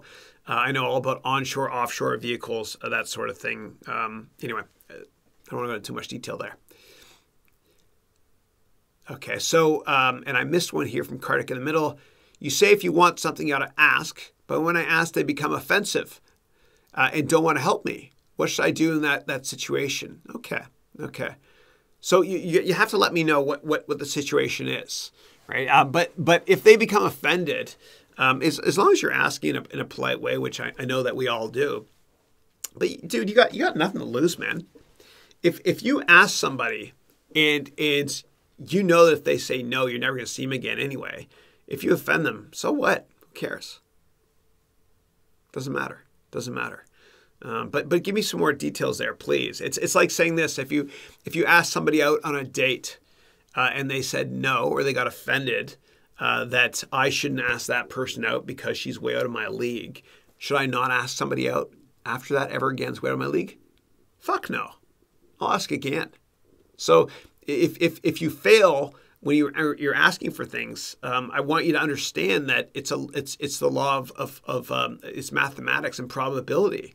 If you have a 10% chance of getting a date with somebody unbelievable, then 10 times you ask, maybe the 11th you'll get it. Maybe. It's kind of like, oh my God, I gotta quote Jim Carrey. This is the best quote ever. Okay, in Dumb and Dumber, I think you know where I'm going with this. In Dumb and Dumber, there's this girl in the movie who actually became his wife. Eventually, they got divorced later in life. But he said to her, "What are the chances of a girl like you and a guy like I going on a date?" And she said, "I say it's about 1 in a million." And then Jim Carrey pauses and he goes, "So you're saying there's a chance?" Yes. Anyway. All right, next up, Joe. Hey, Joe. All right, I'm interested in PWM, which is private wealth management, which means managing money for other people. But I don't have a huge Rolodex. I've read your networking book, but the risk-averse side of me is skeptical based on the commission style of this type of role. Okay. So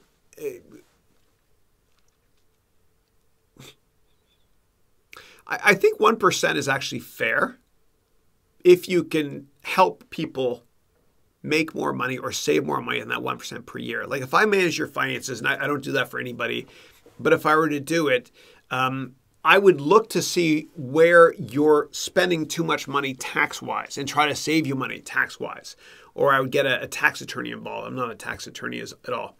I shouldn't be giving legal advice at all, right? But I could help you save money on taxes.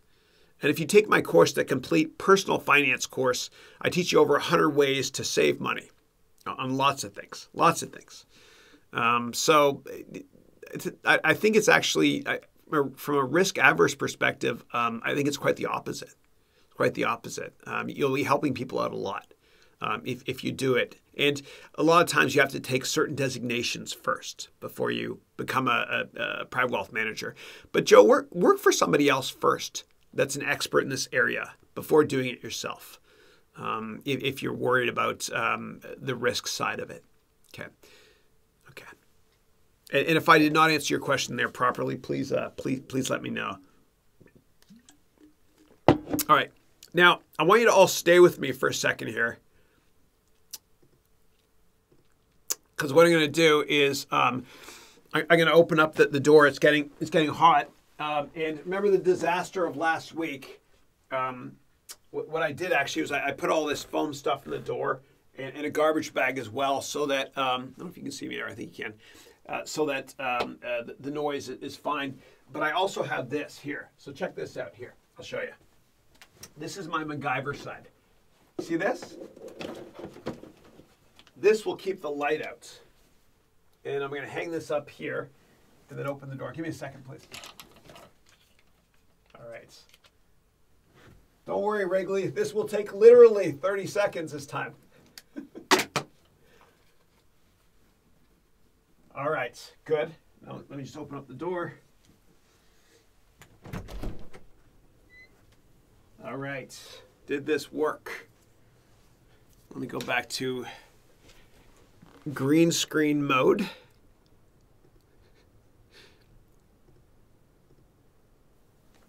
Yes! We did it. I did it. Okay. All right. Next question. This is great, man. This is a breakthrough because now I won't perspire as much. I had feedback from one of my students that took my my complete presentation course, and they said you were perspiring so much it made me feel uncomfortable. I was like, sorry, I guess. All right. I get the weirdest feedback. I got one the other day. Dude, I don't know how to read into this. This is out there.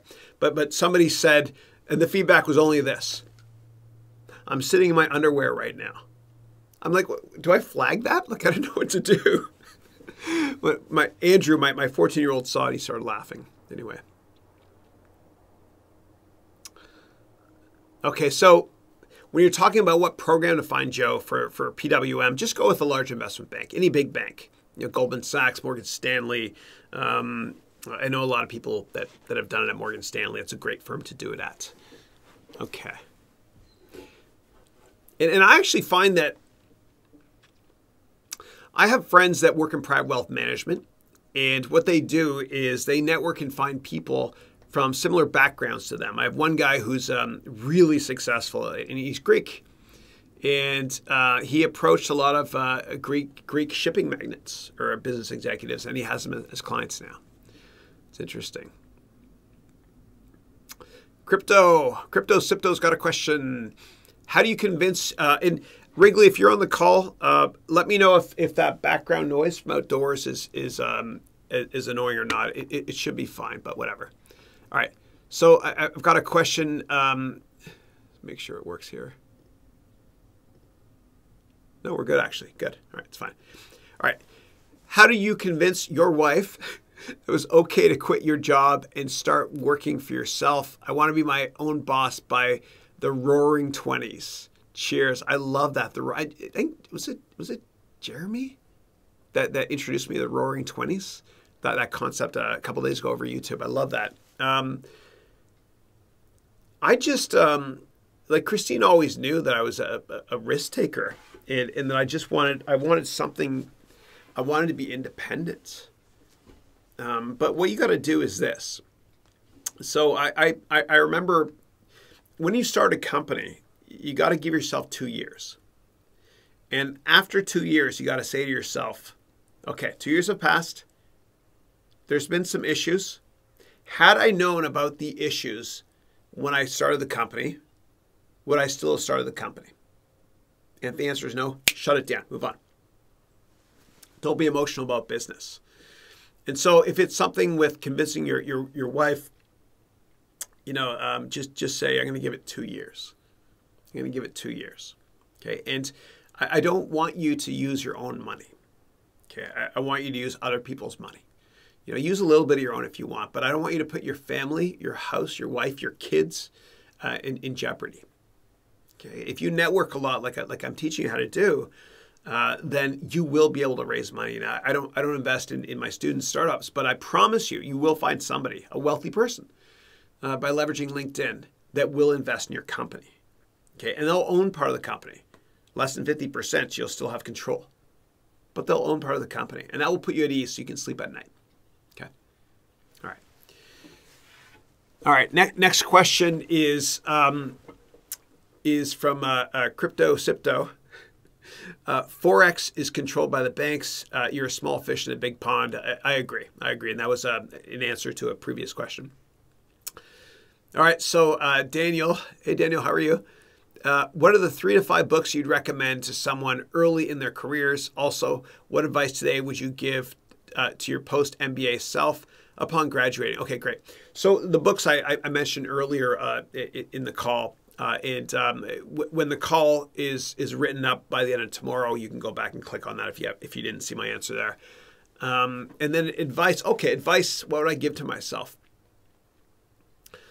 A couple of things. Number one, you'll never get anything in life unless you ask, right? Like everybody got promoted at Goldman Sachs that I worked with, they asked for it. You want to raise, you got to ask. So you have to ask if you want anything in life. Now, a more important piece of advice I would have given myself, thanks, Wrigley. A more important piece of advice I would have given myself is just don't chase money, because you'll be depressed. And the happiest day you'll have professionally is the day you graduate business school. You'll be miserable for the rest of your life. Think of how many lawyers, right? Non-civil rights lawyers. Okay? I love civil rights lawyers, but the others, I don't know. Think of how many lawyers are miserable, yet they make a lot of money. So, Daniel, just it sounds like you're graduating business school now. Just don't do it for the money. Do what you love doing in life, and I promise you, you'll be really successful and happy. And if you're happy, it's this circle where if you're happy, it makes you healthy, and it makes you make more money as well. Not that you want to, whatever, maybe you do, but it just comes naturally. And I also want you to start millions of companies on the side, okay, until one takes off. And then when one takes off, then I want you to quit your job and make that your full-time gig so that your business idols can become your rivals. All right. Daniel's saying, what are the best 3 to 5 resources I use for keeping tabs on the state of the economy and the market? Thank you. So I'm so long-term focused that I don't really follow the news as much as a lot of people might. If there's a major crisis of confidence in the market, I mean, I get my alerts, my Wall Street Journal alerts or CNN breaking news alerts. But I find that kind of removing myself a little bit from the media makes me a better investor, makes me a happier person as well. And in today's vlog, which will drop at 11 a.m. automatically on YouTube, I talk about how younger people are more positive than older people because they don't pay attention to television or awful news channels. They just watch fun vloggers. So it's important to obviously be abreast of important developments. And sometimes I'll find out about them over Facebook. But you know what, dude? I don't need to be told the same news 10 times. And I find that by watching the news, you're kind of wasting your time. Because a lot of times it's telling you stuff you already know. but it's throwing the fear factor in there as well because, the media's job is to sell advertisements. And the way that media does it is by being controversial at times, right? Like breaking news, whatever it is. So anyway, I stay away from all of that stuff. And like I mentioned in previous webcasts, don't ever read editorials. Okay, don't ever read sponsored stories. Try not to watch interviews with executives on television because they're all biased. Everybody's biased. Always ask yourself, why are they saying this? Oh, because they're CEO of that company. Oh, that's right, because they're shareholders. So try to block everything out if you can. Okay. All right. But what I do actually is, for me, I'll listen to, I like podcasts. Like I used to, in July of 2005, when podcasts were first released, I would listen to the Wall Street Journal podcast, which is a 5-minute summary, and the Wall Street Tech Journal podcast as well, another 5-minute summary of everything you need to know, because I worked in financial markets at that time. So, but podcasts are great. So maybe find your favorite podcaster and then just kind of, I don't know, listen to the news that way. Or watch John Oliver weekly. I'm kidding, but I'm not. Okay. All right, next one I've got is crypto. I'm a restaurant manager, and I always tell my servers, if they chase the money while serving, they will never be happy. It's so true. If they chase providing amazing experiences for guests, the money will flow. Absolutely. Absolutely. And there's so many different ways to look at it. If you work in the services industry, or if you're a taxi driver, instead of being upset and I don't like my job, just think of how many interesting people you're going to meet on your journey in life, while you're serving them in restaurants or driving them, and what you can learn from them. It's amazing. So, but I love that. I love that. Thanks for sharing that.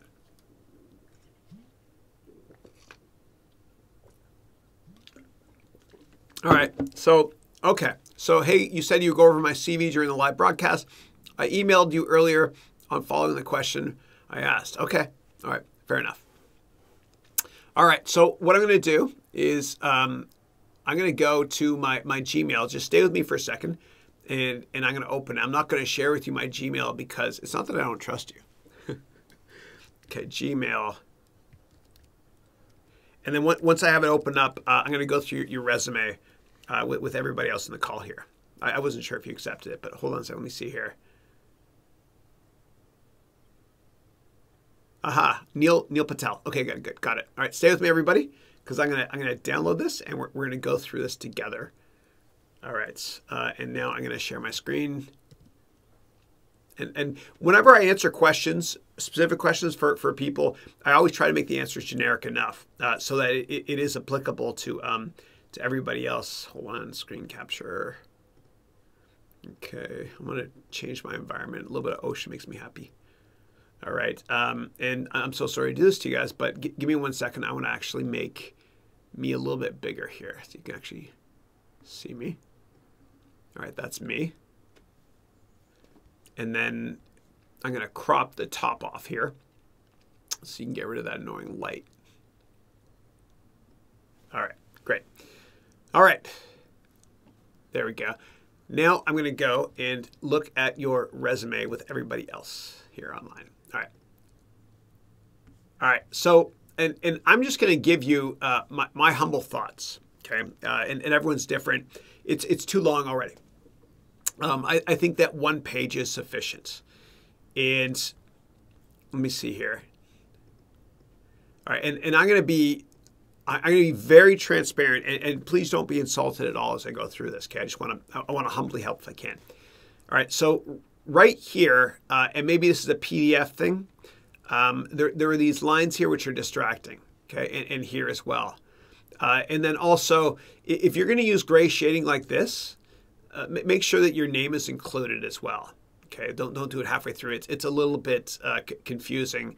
All right, and that will go to your Hotmail account. And I used to have a Hotmail account, but I changed it, and I humbly recommend that you change as well to Gmail. And I know it sounds silly, but Hotmail it's kind of like my mom's AOL account. Okay, change to Gmail. Okay, and let me just double check here. If I click here, will it go to email? let's see. Oh yeah, okay, good, it works. That was going to open up Microsoft Windows. We don't want to go there. VMware Fusion stuff. All right, phone number. I don't know where. I guess if you're in London, that makes sense. But if you're applying anywhere overseas, I don't know where that is. Okay, that's fine. I would put London, England. And I know it sounds crazy, but I was born in Canada in a town called London, Ontario. There's lots of Londons. Okay. All right. All right, education,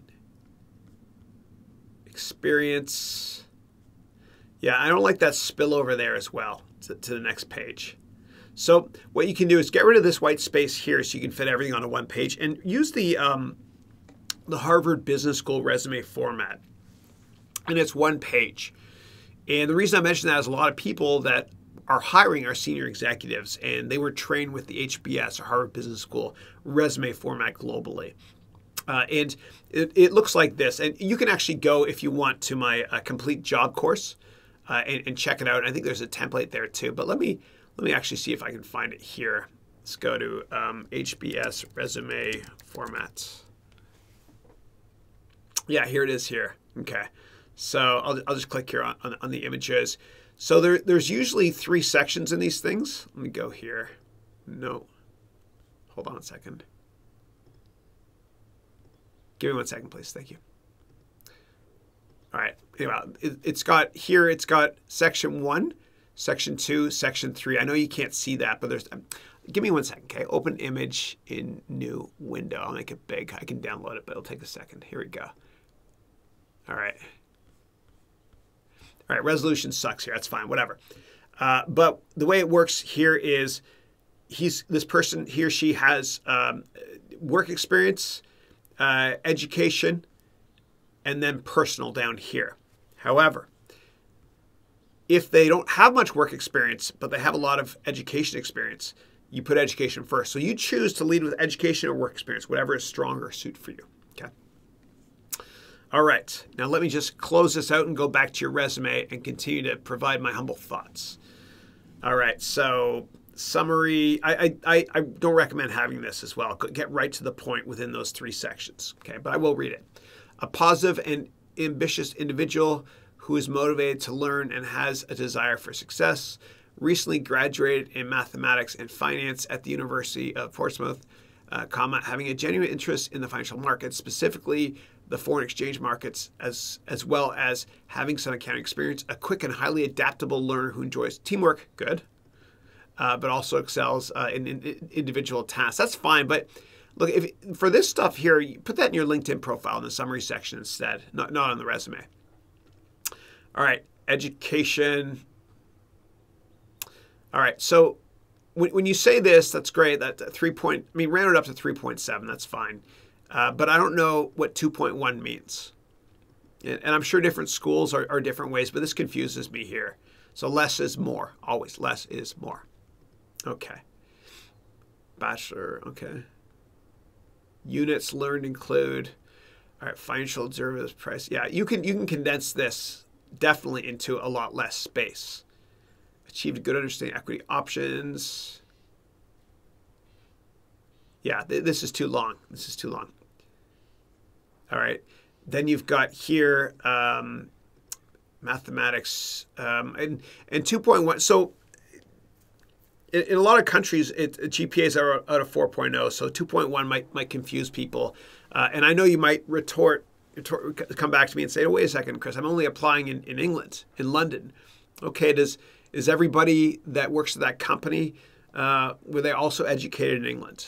You know, maybe somebody from Canada or Pakistan, whatever, is deciding who's going to be hired or works in HR. So anyway, I would just clarify that. Okay, and then there's here, you see how you have the year here on this line, but not the next line? Just be consistent and open up the Harvard Business School format and you'll see as well. All right, let's go next to, I talked about the spillover already. And I would, yeah. Let's see here. Aiding counter staff. Okay, if this resume is sent to somebody that you want to work for, I would beef up the work experience part. Even if you don't have much work experience, that's okay. But I beef it up a little bit. Okay, and I don't know what this is here, aiding counterstaff, or what that is there. And I know you might retort and say, well, Chris, in England, everybody knows this. But just in case they don't, you might want to provide a little bit more details on what that is. Medical counter assistance. Okay, so okay, no, that's all right, actually.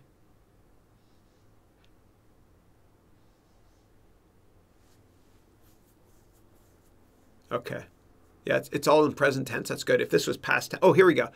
So you've got to change this to be the same tense. If this says November 2015 to now, then this should be nurture my leadership. And then when it becomes the past, you say provided, all that stuff. Okay, and this is confusing. I don't know what that is there. HM ongoing. This has been a family-run business. I would list the years as well, even though it is a family company. And then maybe use past tense as well here. All right, skills. Yeah, and I don't like this orphan here. I would kind of fit that in there. I'm just being very picky, sorry. Okay, and then consistency too. You did capital A here, lowercase u. And I know it sounds silly and trite, but people look at that stuff. Yeah, and I would remove this because everybody knows that references are available upon request. And also like put something else in here too, like a personal site, like stuff you enjoy. What are you passionate about? Football, American soccer, whatever, baseball, cricket. I don't know. Put down other stuff as well. Travel, something interesting about you, because a lot of times what happens is in these interviews, the interviewer wants to focus on, can I talk to this person? Can this person talk to my customers? Is this person social? What is this person all about? What do they enjoy doing? Okay, so, and it'll help you bond as well. And so for my Citadel interview, actually, Carson Levitt, who hired me there and at another hedge fund as well, he's been my mentor. He worked for George Soros. I talked about it in the past. Carson went to the bottom of my resume, and it said interests were baseball. And we started off talking about baseball for half an hour in that interview. And then we talked about stocks. And it was amazing because, I mean, I love baseball. And he's from San Francisco, originally. I'm from Toronto. And so I was able to name, Willie McCovey, all these old greats, baseball stars from San Francisco. We bonded anyway. So you have to put down your hobbies at the bottom so it'll help you from a bonding perspective. All right, let me now go back up into Big Mode Chris again. And then let's go to wherever that is there. And then clear this. All right, great. And then I'm just going to now close the door because I'm getting cold. Hold on a second.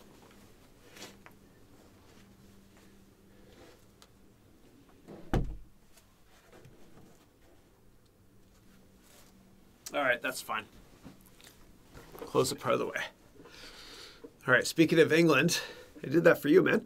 You see that egg building there? That's the dude that developed or made the Salesforce Tower in San Francisco also designed that. I think that's England. Correct me if I'm wrong. All right, next question. Let's see here. Hold on one second. All right, Stephen, that's what I'm talking about. Stephen said, challenge accepted. Write a book within 12 months. Oh, I love it, man. I love it. All right. Anybody else want to join the challenge with Stephen? Put it in writing here, okay? Come on. Stephen, good for you for being the innovator, and you got the first mover advantage here. Come on. Write it down. Everybody write it down. Let's do it. I'm not moving on until I get at least 3 more people to write down they're going to do it within 12 months. Everybody, come on. Fujimori, have you done it yet? All right, I'd scroll down and check, but I'd lose my spot here. All right, great. Good job, Steve. Okay. Crypto's saying the book information is fantastic. Great. Awesome. I'm going to write a book this year also. Awesome, Crypto. That's what I'm talking about. That's how we say about in Canada. It's not about Americans, okay? All right. Yash is saying, hey, Chris, I'm an average thinker. Dude, okay, I'm going to stop you right there. It's all up here. It's all up here. Whether or not you think you can do it, you're right. Okay, and I want you all to write this down. And after this webcast, I want you to go to YouTube and I want you to search for 3 words. 4 words. No, I'm not a smart thinker. Steve Jobs smarter than you. Okay, so do a search for that and watch that video, because I promise you, you'll get this awakening moment where you realize that all this stuff around you is created by people that are no smarter than you. So anyway, and once you change that, I'm not telling you to be arrogant, but once you really know that you can compete with anybody, then you'll never, ever be the same. And you'll be happier, and you'll be more productive, and you'll follow your passion. So anyway. Hey, Chris, I'm an ultimate procrastinator. I am slow and unmanaged. I work in complete comfort zone. How to change all this? Okay. So here's what I want you to do. And I'm going to go back into screen capture mode. And as always, this is going to be applicable to everybody. And I'm going to show you something that's going to change your life. Okay. Don't oversell, Chris. Just kidding. So here's what I want you to do. The way that you can accomplish way more in your life is to actually go to write down a schedule every day. Stay with me. So, and I'm going to give you a template for this. Haroun Education Mentors schedule. That's how my Miss Swift, Mrs. Collins, she used to pronounce it that way. She's British. All right, she was my teacher. Click here, download the daily scheduling PowerPoint template. Okay, here's what you do.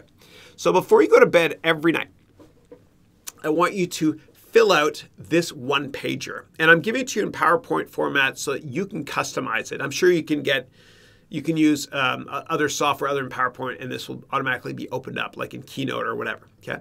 And I'm going to show you how I do it, and everybody is different, okay? And so the first thing I wrote here is, right-click and delete this box and just, kind of use your own methodology, because you're not all like me, okay? And I respect everyone's differences. But here's what I want you to do. Let's just start at the top. So this is kind of an out-of-date one now, but I write down the 4 most important things to me in business, right? So it was my 4 goals for the year, whatever, to write certain courses, like complete cryptocurrency course, whatever. And then what I did is right here, I have check boxes. And so every month as a Udemy teacher, you're allowed to send out 2 promotional emails. And so I sent one out 2 days ago, I think. And then here, you're allowed to send out 4 educational messages to students. I send one per week, as you know, in Udemy. And then here, this was to publish 1 LinkedIn article every day and 1 YouTube posting every day. Check. Okay. Then here I write the day number. Okay. Are we good? Yeah, we're good.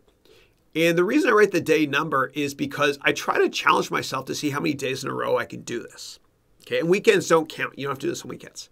So if I'm starting today, I would write day 1, and the date is January 3rd, 2019. Okay. And then at the end, and that day, at the end of the day, I would also put check boxes in here if I did this stuff. For me, and again, we're all different. God is most important thing to me. They say prayers, family, diet, in that order. Did I do weights? I don't do that much weights, but it releases serotonin. It's a little bit. Did I put the customer first? Did I not surf the internet too much? Did I not check emails too many times? Did I get 20,000 steps in on my my Fitbit, which you and I both know means 10,000 steps? And then this is just, I check my body fat, whatever, some cheap little machine made by a company called Omron. Did I wash my face twice a day? Did I plan my meals? Did I get 8 hours of sleep, which I write here? And this was a weight goal I wanted when I wanted to be cut. That's out of date now. Anyway. Then I write down here other to-dos I want to accomplish during the day. And I fill this all out by hand, by the way. I print it out and then I fill it out by hand. And it's important to do so, and double-sided so you can be good at the environment and stuff. But it's important to do it by hand because if you always write down your goals every day and to-dos and whatnot, then the likelihood of you achieving them goes up a lot. Okay. And for those of you that watched my New Year's message, which hit YouTube at midnight on January 1st, I talked about writing down deadline dates for your goals. And that's how you'll accomplish them. All right. So here you write down other to-dos for the day. And then you write down everything you're going to do that day. And because you mentioned procrastinating, I have to mention this to you. Please write down, like, walk, like, take time for yourself. Gym, go to the gym, the elliptical trainer. I love the elliptical trainer at the gym. And I do it with my iPad actually on it because what happens is you release serotonin. It's like a Prozac. And you're happier, and I can take in a lot more information when I'm doing that as well. So a lot of the emails I answer to customers, whatever, I'll do it at 4 p.m. In the afternoon, and Wrigley's awesome as well. Good help with that. And then I'll schedule family and dinner time as well for 4 hours, which means it ends up being 2 hours, right? You know what I'm getting at. And then bedtime here, okay? Now, at the end of every day at 9 p.m., my alarm goes off. And 9 p.m. means every day for me that I have to do two things. Number one, write tomorrow's schedule and score myself for today. And it's harsh, I know. And so what I do is this. I go through here and I go top down, see if I didn't get stuff done. So if I didn't do this, I take 20% off. If I didn't spend enough time with family, I take 10% off. Diet, 5%, that sort of thing. We're all different, okay? And then if I didn't get stuff done during certain hours and I wrote it down, I'd take 5% off for each violation. Anyway, and then I'll score myself. And I think I've gotten 95% is my highest. But it really, I don't know, man. It helps you be more disciplined and get more stuff done. And again, we're all different, so don't feel like I'm forcing stuff at you. Do it whatever way you want to. All right, let me go back. Give me 1 second. I've been trying to shake this cold. I've had it for ages, man. All right. I'm going to close the door again. I don't want to stay sicker. All right. All right. All right. And actually, I've started, for those of you that care, so I'm trying to, because I'm so crazy busy, and I don't like hiring too many people. I like it just to be really myself and maybe one or two others. What I've done is I've kind of thought of it this way. Like, instead of hiring another person, I'm going to pay more for my food because that takes like an hour per day for me. And so what I do is I subscribed actually on Amazon to, and this is crazy, but this is made by 7-Eleven. This is cold pressed organic juice. I'm an idiot. It's green, so the green screen is going to kind of knock it out. But I order 7 of these a week. It's like $20-something, and it's got everything you need, and it's low in sugar as well. There's different flavors. So 7-Eleven, who would have thought? So the brand name, if you're curious, is 7 Select. And I also have been ordering food. So it comes, an organic company brings it, and I thought to myself, well, rather than hiring somebody else, why don't I just get my food delivered? That sort of thing. Anyway, so I only mention that because I'm trying to shake this cold, and I still take my daily vitamins every day, right? Like, I've got a calcium and all my good stuff. And anyway, who knows, man? All right, next up, let's see here. So Yash, I hope that answered your question, okay, about about procrastinating. And you're not slow, okay? Whatever you tell yourself up here, and this goes to everybody, I'm very serious about this, your perception becomes reality. And nobody's smarter than you. So watch that Steve Jobs video, Nobody is Smarter Than You. Please, Yash. I want you to run to your fears. And I want you to watch a vlog I made called Run to Your Fears. And I want you to challenge yourself. I want you to push yourself. I used to be terrified of public speaking. And so I used to force myself to go into the prison system through my church and give speeches, which scare the crap out of me. But you know what? I can do it now. And I love it. I turn my biggest weakness, my biggest paranoia, my biggest fear into my biggest passion. I love this. I love this. So Yash, I want you to run to your fears, whatever they are. I want you to run to your fears and your weaknesses, because I promise you, other people in business and life think they have the same weaknesses and fears as you do. And if you master them, then you'll make it to the top. Okay. And then Yash, please provide me with a follow-up, because I care, and I don't mean to be critical, but I don't like the way you started this question. And I'm so grateful you're on this call, and please come every week, please, please, please. But I want you to tell yourself that nobody is smarter than you, and the most important thing a teacher or a parent can provide children or students is a sense of confidence. So anyway, if you want to do a one-on-one, I don't do this often, but reach out to me, please. Thank you. All right. Okay, so next one is, Chris, what do you think about Apple's recent plunge? Well, I know that they cut guidance. I saw that through a breaking news Wall Street Journal email I got. I mean, look, I've been a little bit upset with Apple over the past year or two. I love their products, but they haven't done anything innovative since the founder, Steve Jobs, unfortunately passed away. I mean, they've made a cheaper version of this, a bigger version of this, a bigger iPad, a smaller iPad. They made the Apple TV box a little bit bigger. You know, they created Apple Watch, which has been a disaster, and there's a reason why they don't tell us how many units have shipped. So I don't know. I love Apple. I love the product. The company's only as good as its customer service. The Genius Bar is a great idea. I'm just not that bullish anymore because everybody owns it too. You know, and I ask myself 5 years from now, will Apple be more relevant or less relevant than they are today? I think less relevant. So that's just me. I'm not telling you to short it, but that's just my humble opinion. And I know that it's, I'm probably pissed off a couple of people by saying that. And I know that everybody in the media is always bullish on Apple, and I love it. I'm just an independent thinker, and I don't know. And Avi Pro, you'll love this. You know, anybody that uses Android, I get it now. I get why you're so upset with Apple for releasing stuff that Android's already done a year or two earlier. That wasn't always the case, but anyway. But I do love this. The halo effect has got me. I use Mac products. I'm sticking with Mac products.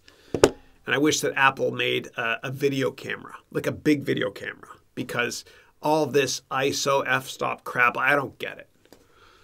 Okay. All right, let's move on. Thanks, Wrigley. Dante, you're here. How are you, man? Dante, are you in Ottawa or Montreal? I can't remember. Just let me know. I'm curious. Good morning, Chris. Do you think any company which sells hardware and eventually depreciate in value like Apple? So I think that for those of you starting companies, and please take my complete business plan course, right? It's only $10, whatever, and you can get your money back if you don't like it. But I say it because it'll help you understand what kind of company to start from scratch. And I always advise that people don't start hardware companies. And there's a reason why there hasn't been that many IPOs over the past decade for hardware companies. Because hardware means production. Production means inventory. Too much inventory destroys a company. Okay, we've talked about that before. So I'm not a big fan of startups that are only hardware focused. I like software and services-based stuff because you write once, read many. The database people out there get that. And so, like, for example, teaching. You put a course online on Udemy, and you know it's infinitely scalable. It can reach the whole world. That's how I want you to think of business models. And I think everybody has some, Yash, and for everybody on this call, everyone's got something to teach. Everybody, I promise you. So what I want you to do is I want all of you to teach on Udemy. And I'm not I mean, I get nothing for saying this, but I want to show you how to do it. Okay. There's a couple courses I want you all to take, and they're free. Here it is here. All right, good. So just go to my profile page, or just search Udemy, whatever. And there's a course I make every year, and it teaches you. Here it is here. It's called 40 Tips on How to Make a Great Online Course. And it's based on 40 mistakes I've made over the past year teaching online. So you can work smarter and not harder. It's free.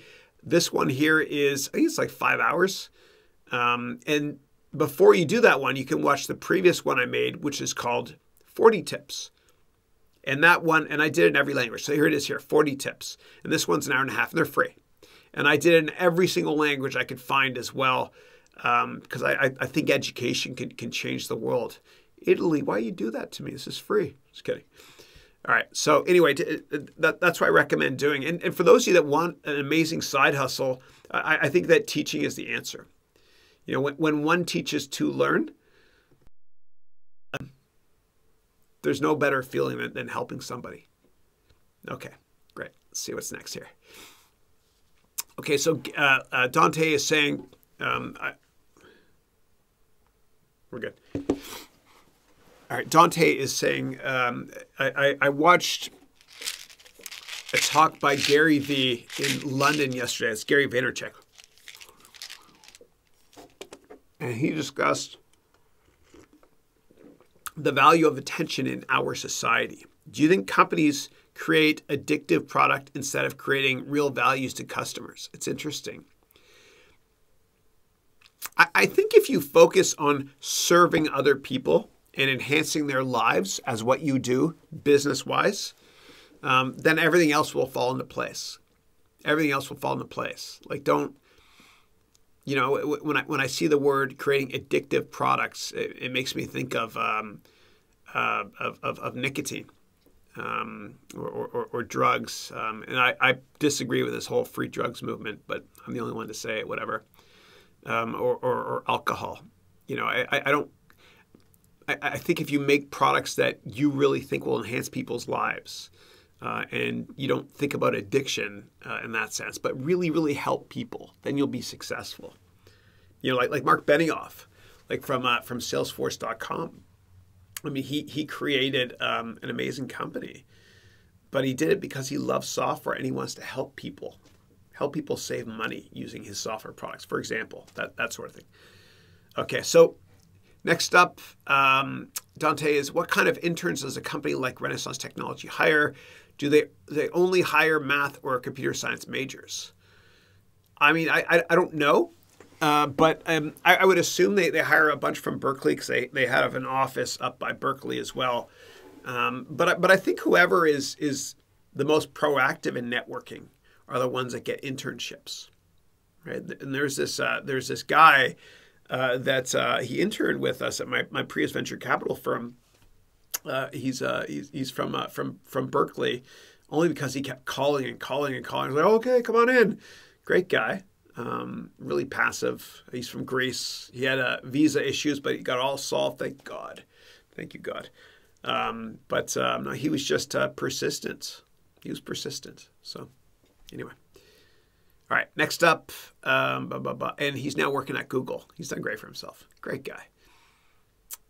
Okay, next up I've got is, have I read The Richest Man in Babylon? I have not. But I was down and out years ago, and I read the book of Job, and that put everything into context, and I'm happy the way things have turned out now.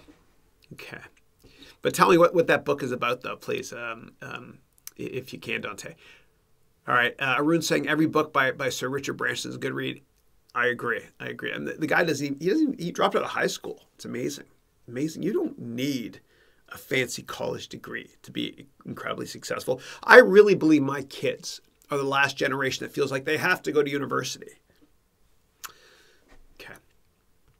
Next up is Dante. How do you sell yourself as a brand? Well, first of all, you have to be incredibly good looking and look like Brad Pitt here. Okay. We all know that. Bradley Pitts. Okay.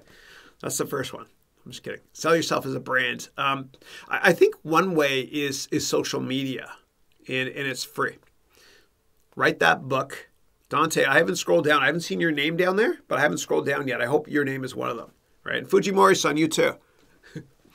But just leverage social media. Right now, the reason I'm making a YouTube course, it's called the Complete YouTube Course, with Sasha Stevenson. She's amazing, dude. I mean, she's got like 75 million views now. But the reason I'm making that course is because I think that this is a once-in-a-lifetime opportunity. And I'm YouTubing because I enjoy it, because I promised everybody I would do it for the next 10 years every day. I'm on day 158 now. Maybe that's why I'm sick. But we're going to look back on YouTube And we're going to say that this was a once-in-a-lifetime opportunity. A once-in-a-lifetime opportunity, because YouTube is the only gold rush in history. The only gold rush where it costs you nothing to get online, to compete, to create the product, right? Everyone's got a cell phone already. And you can reach every customer on the planet. Think about it. No other gold rush in history. Cryptocurrency, you had to buy cryptos that could go down a lot. Most of them are a scam. Or you had to create mining equipment, which I've done. With the gold rush in San Francisco in 1849, you had to buy the picks, the axles, the shovels. You had to move to California. This is the only gold rush in history where it costs you nothing to get online. Because what's going to happen is this. Every video, and I promise you, we're all going to look back on this 10, 20 years from now and say, what was I thinking, man? I should have created content. What happens is every video you create, it helps people if you want, but also think of it as a little franchise. So they're all little franchises, like owning a lot of McDonald's or Subways. And each one of these franchises, meaning one of your videos, eventually it grows, and grows, and it becomes the authority on that topic one day for some people. And then if you want, you can turn on ads. I don't turn on ads. I don't make money from anything I mention on YouTube, like the tech products. But eventually it grows. If you build it, they will come. It's like Field of Dreams. So Dante, I think that you and everybody should start using YouTube. And you know what, if you don't want to, if you think it's such a pain in the ass doing all of this social media stuff, I want to show you a tool that I just started using. And Wrigley, hopefully Wrigley's not signed into this. I don't think he is. It's called Hootsuite, and it helps you manage everything in one place. So let's go there together. Can I get a Hootsuite? Oh, for crying out loud, I have to log in now. Okay. Nobody look at that password. Good. And what you can do is you can actually schedule stuff. So today at 11 a.m., you're going to see, it looks like Wrigley did that one there. Sorry, Wrigley, let's clear that. So today you're going to see that I've got scheduled this one in 45 minutes. Okay, and that's automatically going to be posted. And I'm really proud of this one here. And so that's LinkedIn. It's also going to be posted to my Facebook channel. And then it'll also be posted to Twitter. Right, so here they are here, and this is nice, dude. That's Wrigley. If you want to, yeah, Wrigley put that stuff there. Very cool. And that's one I did yesterday, right? Which I'm really proud of. How to deal with jerks at work. So if social media is really overwhelming for you, you can get Hootsuite. You can get a free account. I pay for it because I use a lot of it. But you can post all this stuff for the week in advance. Okay. And Dante, I know you're really up to speed with this stuff because you're into Shopify as well. But anyway, I would just, if it really intimidates you, all this social media stuff, then use Hootsuite. Okay, and Wrigley uses another one as well. Wrigley, what's the free one you use? Just post it so other people know as well, please. Thanks. All right, I'm in a New York state of mind. So anyway, everybody should YouTube. Everyone should use social media as well. And then I'll be able to humbly help you with YouTube. Give me a couple of months, okay? All right, thanks. All right. All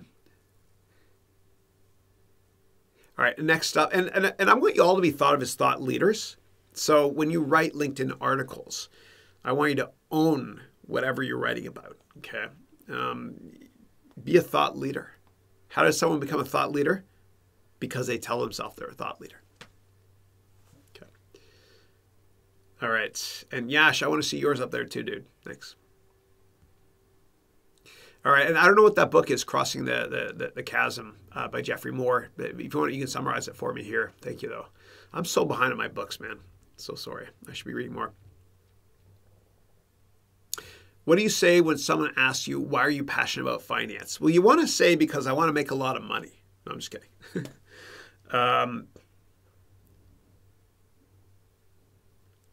Just say that you enjoy, I'm trying to think about this. This is hard. This is hard for me because I did this for half my life. And obviously the money side is not going to help. Because you're constantly learning. It's the only industry in the world where information changes constantly and you're always learning. Information changes drastically and you have to react to new macro and microeconomic news flow or news items. You're always learning. You're always learning. And I find that if you work in an industry where you're always learning, you'll never get bored, which means you're always happy. So I would say that. All right. Or whatever, Kartik, the real reason is for you. All right, Syed, I really love to be a cost specialist, but I don't know where do I start and if there's a future for that job. What do you recommend I should do? I don't know what that means, cost specialist. Please let me know what a cost specialist is, and then I'll humbly answer the question. Thanks. All right, Haroun, what are some good resources to learn and study more about international finance markets? So I think a great way to go, and I showed this on a previous webcast, is the Financial Times. Okay, and I'm going to show you again. We're going to go through this together, and this will be really helpful for all of you, and you'll see why in a second. Okay, so I've got New York on the bottom there too. So the Financial Times is amazing. So Financial Times is it's kind of like the Wall Street Journal for England or Europe or the world, I should say. It's more global. It's like the BBC. I accept something I didn't read. Okay, so what I would do here is when you want to learn more about international finance and markets, go through here, and whenever you see a headline on an article that's not editorial based, I want you to read it, because this will explain how the world works. And you can do the same with the Wall Street Journal as well. Okay, and I know somebody's going to say, I don't have access to this though, Chris. So let's just find something here. So flash crash moves hit currencies as yen surges. Okay, so this is an international finance article, okay? And you want to read it, it's like, oh, I can't. I have to pay for it. No, you don't. I'll show you why. So what you do is you copy the article, and this works for a lot of websites. And then what you do is you go to Google or Bing if you work at Microsoft. Sorry. All right, and then what you do is, here's the article here. You click it, and it works. Pretty cool, huh? And the reason why this works for many websites is because of SEO or search engine optimization. If the Financial Times, who will never sponsor me now, ever, I know, sorry, sort of. If the Financial Times didn't allow that to be indexed in Google, then what would happen is they wouldn't show up in search rankings or not as high. So you can do what I did, okay? So you copy the heading, okay? But what you do is you can learn how the world works by reading macroeconomic articles like this. If you're curious as to how interest rates work, you can watch a vlog I made on that topic called The Idiot's Guide to Interest Rates as Explained by an Idiot. And I really did look like an idiot in that. I wore a wig and my nerd glasses and stuff. So that's what I recommend doing, okay, just to understand how the world works. And then you can also study economic history, not the boring supply-demand crap, but just you can get history books. For example, why did Asia crash or fall in the late 90s? There's a lot of great books on that I've read as well. Anyway, so hopefully that answers your question. All right, let me clear this layer. Go back to bigger Chris. We're still in New York, right? All right, cool. I used to work actually in a building right beside this one on West 57th Street at Kingdon Capital. We were at 7th and 57th Street, and we had a beautiful view of the park like that. It was neat. All right, let's go back. More questions here, Chris. All right, so Joe's asking saying, thanks for the answer on private wealth management. I've been looking for a structured program for entry into the industry, but most of what I have seen looks like purely sales rather than structured advisory. Yeah, so private wealth management is sales, right? And the way it works is when you're managing money for other people on your team, if you work in PWM or private wealth management, you have experts, okay? Not just other employees that work on your team, but analysts that work for the bank. Okay, like strategists, etc. But I would say that focus on getting sales experience, and then just network a lot, and you'll learn on the job. Don't worry. Okay. Okay. All right. Oh, I see. So NK, it's our grading system in the UK.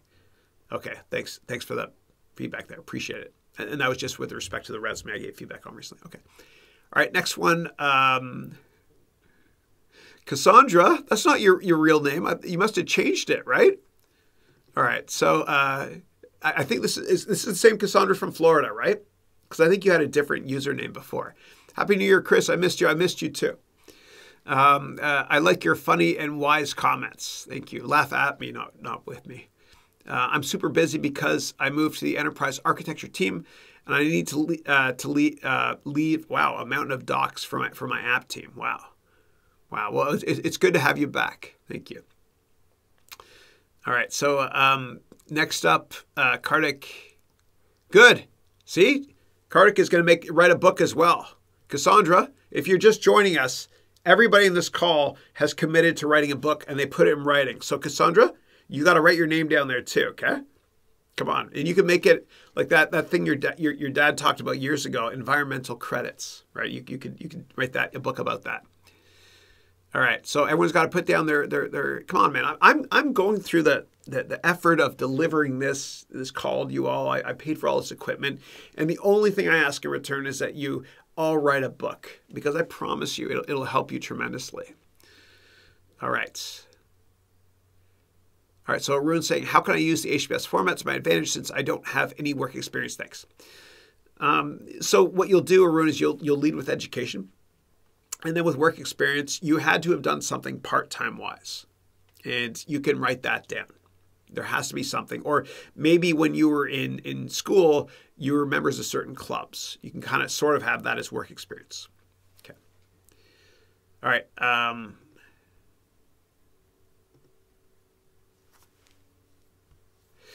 All right, so next question I've got is Zachary. Hi, can you recommend some must-watch movies for entrepreneurs? Sure, Zach. And I asked Zach about a month ago, can I call you Zach? He said yes. So, yeah, the best, I like this movie called Tucker, which is about a man and his dreams. It's made by Francis Ford Coppola, the Godfather guy. Rohit would like that reference. So I would check that out, because it shows somebody with an amazing attitude and how if you dream it and believe it, you can achieve it. I'm so sorry I'm doing this, but Wrigley will use this for the weekly one. Okay. Yeah. Dream it, believe it, achieve it. All right. My cheesy smile is done. That's just for the cover photo. All right. So yeah, I would watch Tucker, A Man in His Dreams. I would watch The Founder, which is Michael Keaton did a great job of being a jerk, playing Ray Kroc with McDonald's. I don't know. I can't really think of any others. In order to understand financial markets, watch the movie Too Big to Fail. It's an HBO movie you can get on YouTube for a couple bucks, I think. And those are the ones that really come to mind. If you want to learn about insider trading and how to stay out of jail if you're going to work in finance, and this goes for everybody, whether you're doing PWM or banking, then watch the movie Wall Street. And then you can also watch OPM, or Other People's Money, to understand how private equity works. That's a good one as well with Danny DeVito. I'm dating myself there. All right. Calipita is saying, is the next summer I'll be in the USA to Camp America program. Is it possible to meet you? Sure. Yeah, come on out here. And then what we'll do is we'll do one of these sessions live, and I'll get a ton of people together. And then we'll all meet up together. Maybe we'll get a hotel or something and book a conference room. It'll be fun. Or just an event. Yeah. Okay. Let's see. Next up. And when there's no more questions, I'm gonna wrap up the call.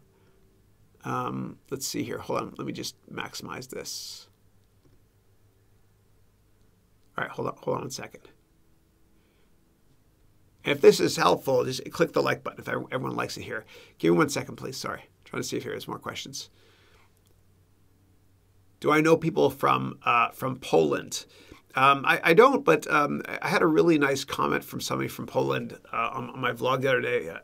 My vlog might have been you. Thank you. If so, I don't. I knew a guy, Edward. I can't remember his last name. I went to business school with him. But let me just say that Lech Walesa is one of my heroes. It's amazing what he did and how he and Ronald Reagan came together and kind of defeat communism from that angle. And anyway, they got to make a movie about Lech Walesa. He's amazing. Okay, and Wrigley is saying that Buffer.com is a Hootsuite alternative. Thanks for that. Kevin is writing a book. Excellent. Good. Wrigley is writing a book. Excellent. And then, hold on a second. Sai is saying, Happy New Year, Chris. I am transitioning into M&A advisory. Which course or book do you think is best to learn about M&A? So I have a course called the Complete Financial Analyst Training and Investing course. That's what I'd recommend taking. And also read the Financial Times whenever there's an article about a new M&A event or IPO for that matter. Okay. And obviously I don't like theory. I like real practical stuff, which is what I teach in my courses. And that's why I recommend reading the FT as well. The non-editorial articles, of course, unless the Lex column is there. Okay, let's see what else we got here. All right, Cassandra. Yay. Yes, it is me, Cassandra from Florida. I can barely write tech docs. A book? I love it, all in caps. That is so crazy. Maybe if I get a little man following me and taking notes, like the Romans. Good. So I'll take that as yes, you're doing it. Good. Yes, it is me, but yes for the book as well. I know I'm twisting words there. Good. Okay, you're going to write a book. Good. Okay. All right. I've got a question saying, what is the hidden side of the economy? So they call it like the dark web, like stuff you can buy and sell online. There was Silk Road, which was an exchange here. That got taken down, that transacted in cryptocurrencies. So that's a hidden side of the economy. The also hidden side is if you hire people that are not citizens or can't work, whatever, or if you pay for stuff in cash. And what a lot of people do also is they go to Chinatown here in San Francisco. Don't do this, but I'm going to tell you. And what they do is they buy gold, like real gold bars, they pay currency for it, so it's not traced. Then when gold goes up a lot, they then take it back and they sell it. And then they don't pay tax, which is illegal. It's fraud. You can go to jail for that. But that's part of the hidden economy as well. All right, next up, I'm after a bachelor's degree, but thinking about a master's. Actually, I finished automatics and robotics, but also interested in finances. What's better, looking for a job and earn money or improve my education? Why not do both at the same time? So if education-wise, I think you could take, it seems like you already have degrees, so you don't need to go back to school. If you want, you could take courses online, like go to Udemy or masterclass.com or other great online resources and learn those skills that way, especially programming, because things change quickly in the coding world, and universities are usually a decade behind, even in comp sci departments. So I would retool and reskill online. And then when it comes to work, you get a part-time job working for somebody else, and always start companies on the side. Always, always, always, always, please, please. And please fail 10 times in a row, because the 11th time, that's when you become a billionaire, whatever, and become very successful. Just don't be afraid of risk or failure. Okay. Oh, cool. So what's this here? Wrigley's saying the partner moved to Morgan Stanley and hired my buddy and his former junior partner within 3 months. He's now managing his own book of business at JP Morgan after a few years. Oh, it's cool, man. All right, cool. All right, great. Yash, this is okay. There's no more questions, so I'm going to end the call right now. Yash, thanks for that. Yeah, no problem at all. Yash, I'm going to, and I never do this, but I'm going to reach out to you after this call is over, and then we'll set something up. Okay. But I want to thank you all for your time. If this was helpful, click the like button, please, and subscribe to my channel.